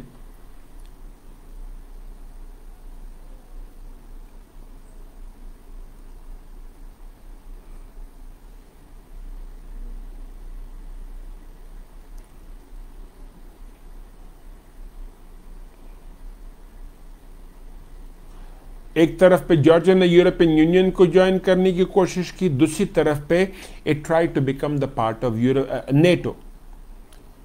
अब ईस्टर्न यूरोप का हिस्सा है, पार्ट ऑफ एक्स यूएसएसआर है, रशियन स्ट्रेटेजिक कल्चर का हिस्सा है। Russia does not want the increasing encroachment of NATO. आपको पहले मैं पढ़ा चुका हूं यूक्रेन के केस में, तो आप यहां पे वो मेंशन करेंगे कि वो सफोकेट फील करता रहा because of increasing engagement between Georgia and NATO. Russia ने उस पर हमला कर दिया। विद इन अ वीक और with in no time Russia ने पूरा जॉर्जिया को कब्जे में कर लिया और फिर वहाँ पे रिजीम चेंज किया और जॉर्जिया के साथ एग्रीमेंट हुआ कि वो न्यूट्रल रहेगा रशिया नेटो राइवलरी में। तीसरा एग्जाम्पल कौन है? यूक्रेन। पहले लेक्चर में मैंने आपको यूक्रेन पढ़ाया था, तो यूक्रेन रिसर्जिंग रशिया का तीसरा एग्जाम्पल है। सो रिसर्जिंग रशिया, एक तरफ पे यूएस को पहले हमने कहा मिलिट्री हेजमन है, फिर यूएस के मिलिट्री डेंट्स डिस्कस किए, फिर रशिया रिसर्जिंग रशिया डिस्कस किया, वो भी डेंट ही है लेकिन उसको रिसर्जिंग रशिया के कॉन्टेक्स्ट में डिस्कस किया। लेकिन फिर एंड क्या है? US is still the world military strong military leader. एक सबसे बड़ा डिफेंस बजट आज भी यूएस का है, सबसे बड़ा डिफेंस प्रोड्यूसर आज भी यूएस है। टेक्नोलॉजिकली आज भी China Russia are giving seriously tough time, लेकिन US being on the lead, US lead कर रहा है। इसी तरीके से एक्सपोर्ट में, डिफेंस एक्सपोर्ट में यूएस लीड कर रहा है। फिर नेटो अभी भी स्ट्रांगली इंटैक्ट है। हमने यूक्रेन के केस में देखा कि रिवाइवल ऑफ नेटो हो रहा है दोबारा। उसी तरीके से क्वाड बनाने की कोशिश हो रही है जिसको एशियन नेटो कहा जा रहा है, ठीक। उसके अलावा फिर 700 बेसिस हैं of America across the world.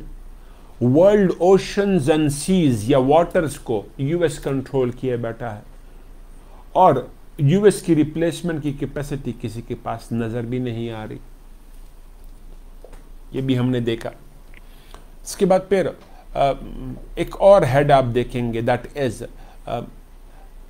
R&D, research and development में US has been a virtual leader, a strong a leader that cannot be easily replaced by its competitors. Research and development में US अभी भी more than $1 trillion allocate करता है अपने defence routine budget में। US दुनिया में सबसे ज्यादा स्पेंड करता है एजुकेशन पे, या one of the highest spending है ऑन एजुकेशन। यूनिवर्सिटीज दुनिया में सबसे ज्यादा यूएस में है। सबसे ज्यादा एकेडेमिया प्रोड्यूस करने वाला, स्कॉलर्स प्रोड्यूस करने वाला मुल्क यूएस है, वो साइंस में हो या सोशल साइंस में हो, वो इंटरनेशनल रिलेशन में हो, वो पब्लिक पॉलिसी में हो, वो जिधर भी हो, सबसे बड़े स्कॉलर्स यूएस प्रोड्यूस करता है। और अगर यूएस से बाहर प्रोड्यूस हो भी रहे हैं तो वो एलाइड कंट्रीज में हो रहे हैं, like Europe, Australia, south Korea वगैरह में हो रहे हैं, वो एलाइड कंट्रीज में हो रहे हैं। इसके अलावा फिर यूएस सिर्फ क्या कहते हैं एकेडेमिया में लीड नहीं कर रहा है, साथ साथ में यूएस लीड कर रहा है नॉन मिलिट्री टेक्नोलॉजीज में। फॉर एग्जांपल इंटरनेट सिस्टम पूरी दुनिया में जो हमने, जिसने दुनिया को ग्लोबल विलेज बनाया, किसने बनाया? इंटरनेट ने बनाया, टेलीफोन ने बनाया। और इन दोनों के हेडवर्क्स कहां पे पड़े हुए? यूएस में। A telephone call from one country to another has to go via US. N email from one country to another has to go via US. और ये सारा कुछ मॉनिटर करता है कौन? NSA, national security agency. Edward Snowden leaks क्या थे? यही तो थे कि जो दुनिया में जितनी भी लीडर्स के दरमियान में कम्युनिकेशन हुई थी वो यूएस ने टैप की थी और रिकॉर्ड की थी और एडवर्ड स्नोडन ने वो लीक कर दिया, ठीक। इसी तरीके से फिर एक और, यूएस सिर्फ क्या कहते हैं अच्छा पर इंटरनेट में गूगल, याहो, ट्विटर, फेसबुक वगैरह, और इसकी रिप्लेसमेंट दुनिया के पास हमें नजर नहीं आ रही। उसके बाद फिर स्पेशली चाइना, रशिया के पास। उसके बाद फिर एक और, दैट इज स्पेस को आज भी यूएस लीड कर रहा है। स्पेस में Russia, China and other countries have sizeable presence, लेकिन US being the strong leader. NASA space का वर्चुअल रूलर है। नासा आज भी दुनिया को लीड कर रहा है स्पेस टेक्नोलॉजीज में। तो ओवरऑल हम क्या देख रहे हैं कि यूएस को कई सारे सेटबैक्स हुए हैं. The world is speedily heading towards multipolarity, लेकिन US Bing still being the strong world leader. अभी भी यूएस दुनिया का स्ट्रॉन्ग लीडर है. इकोनॉमिकली स्ट्रेटेजिकली डेंट्स जरूर मिले हैं, लेकिन अभी भी यूएस इकोनॉमिकली भी और स्ट्रेटेजिकली या मिलिटरीली भी लीडर है. और नॉन मिलिट्री एरिया में तो यूएस की रिप्लेसमेंट कहीं से नजर नहीं आ रही. तो आप मल्टीपोलैरिटी का क्वेश्चन करेंगे तो उसको यूं करेंगे. मुझे तो लगी है इंतहाई किस्म की प्यास, मैं मज़ीद कंटिन्यू नहीं कर पाऊँगा. कोशिश करूँगा कि मैं कल आप लोगों के साथ एक और सेशन ले सकूँ, और अगर वो सेशन मैंने लिया तो उसमें मैं टॉपिक से ज़्यादा एक दो टॉपिक्स भी पढ़ाऊँगा. फॉर एग्जांपल ओआईसी मैंने शायद अभी नहीं करवाया आप लोगों को, छोटे छोटे 2-3 टॉपिक्स मैंने शायद न्यू प्रोविंसेस आप लोगों को नहीं करवाया, तो वो भी करवा दूँगा ज़रूरत पड़ी. लेकिन मेजर फोकस मेरा किस पे होगा? Attempting the question. तो आप लोग ये जो हम यहाँ पे हमने मॉक पेपर्स लिए हैं, उनमें जो क्वेश्चंस हैं वो आप लोगों से वो करूँगा, या आप लोग हमें क्वेश्चन सेंड कर सकते हैं. क्वेश्चन सेंड करेंगे, हमारी मैडम साहिबा जो है वो क्वेश्चंस राइट डाउन करके वो मुझसे पूछ लेगी और मैं आप लोगों को उन क्वेश्चंस के जवाब दूंगा. तो how to attempt the question, introduction कैसे लिखेंगे, कंक्लूजन कैसे लिखेंगे, पैराग्राफिंग कैसे करेंगे, उस पर भी बात करेंगे. स्पेशली क्वेश्चंस को आंसर करने की कोशिश करूँगा कल, अगर मौका मिला. अल्लाह करे कि हो जाए. ठीक है, तो इंशाल्लाह कल दोबारा मुलाकात होती है. चलें, ख्याल रखिएगा. अल्लाह हाफिज़.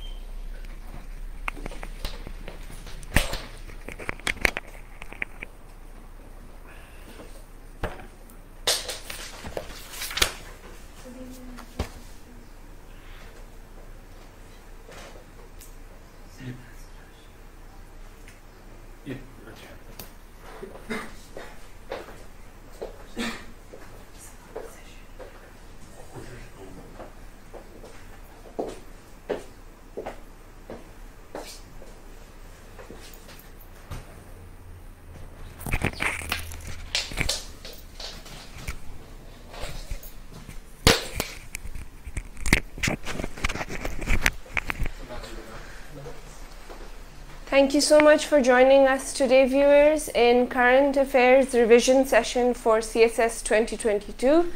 ये थे हमारे साथ सर फरीद ख़ान. आज उनका 3rd सेशन था. इंशाल्लाह कल भी उनका सेशन होगा. हम आपको अपडेट रखेंगे 3 to 6 PM. आप प्लीज़ हमारे YouTube और Facebook को सब्सक्राइब और लाइक करें ताकि जो फ्यूचर अपडेट्स हों और नेक्स्ट अपकमिंग रिविजन सेशंस हो उनके बारे में आपको नोटिफिकेशंस मिलें और पता चले. इसी तरह हम आपको अपडेट रखेंगे इंशाल्लाह कल के सेशन के साथ. We will see you again.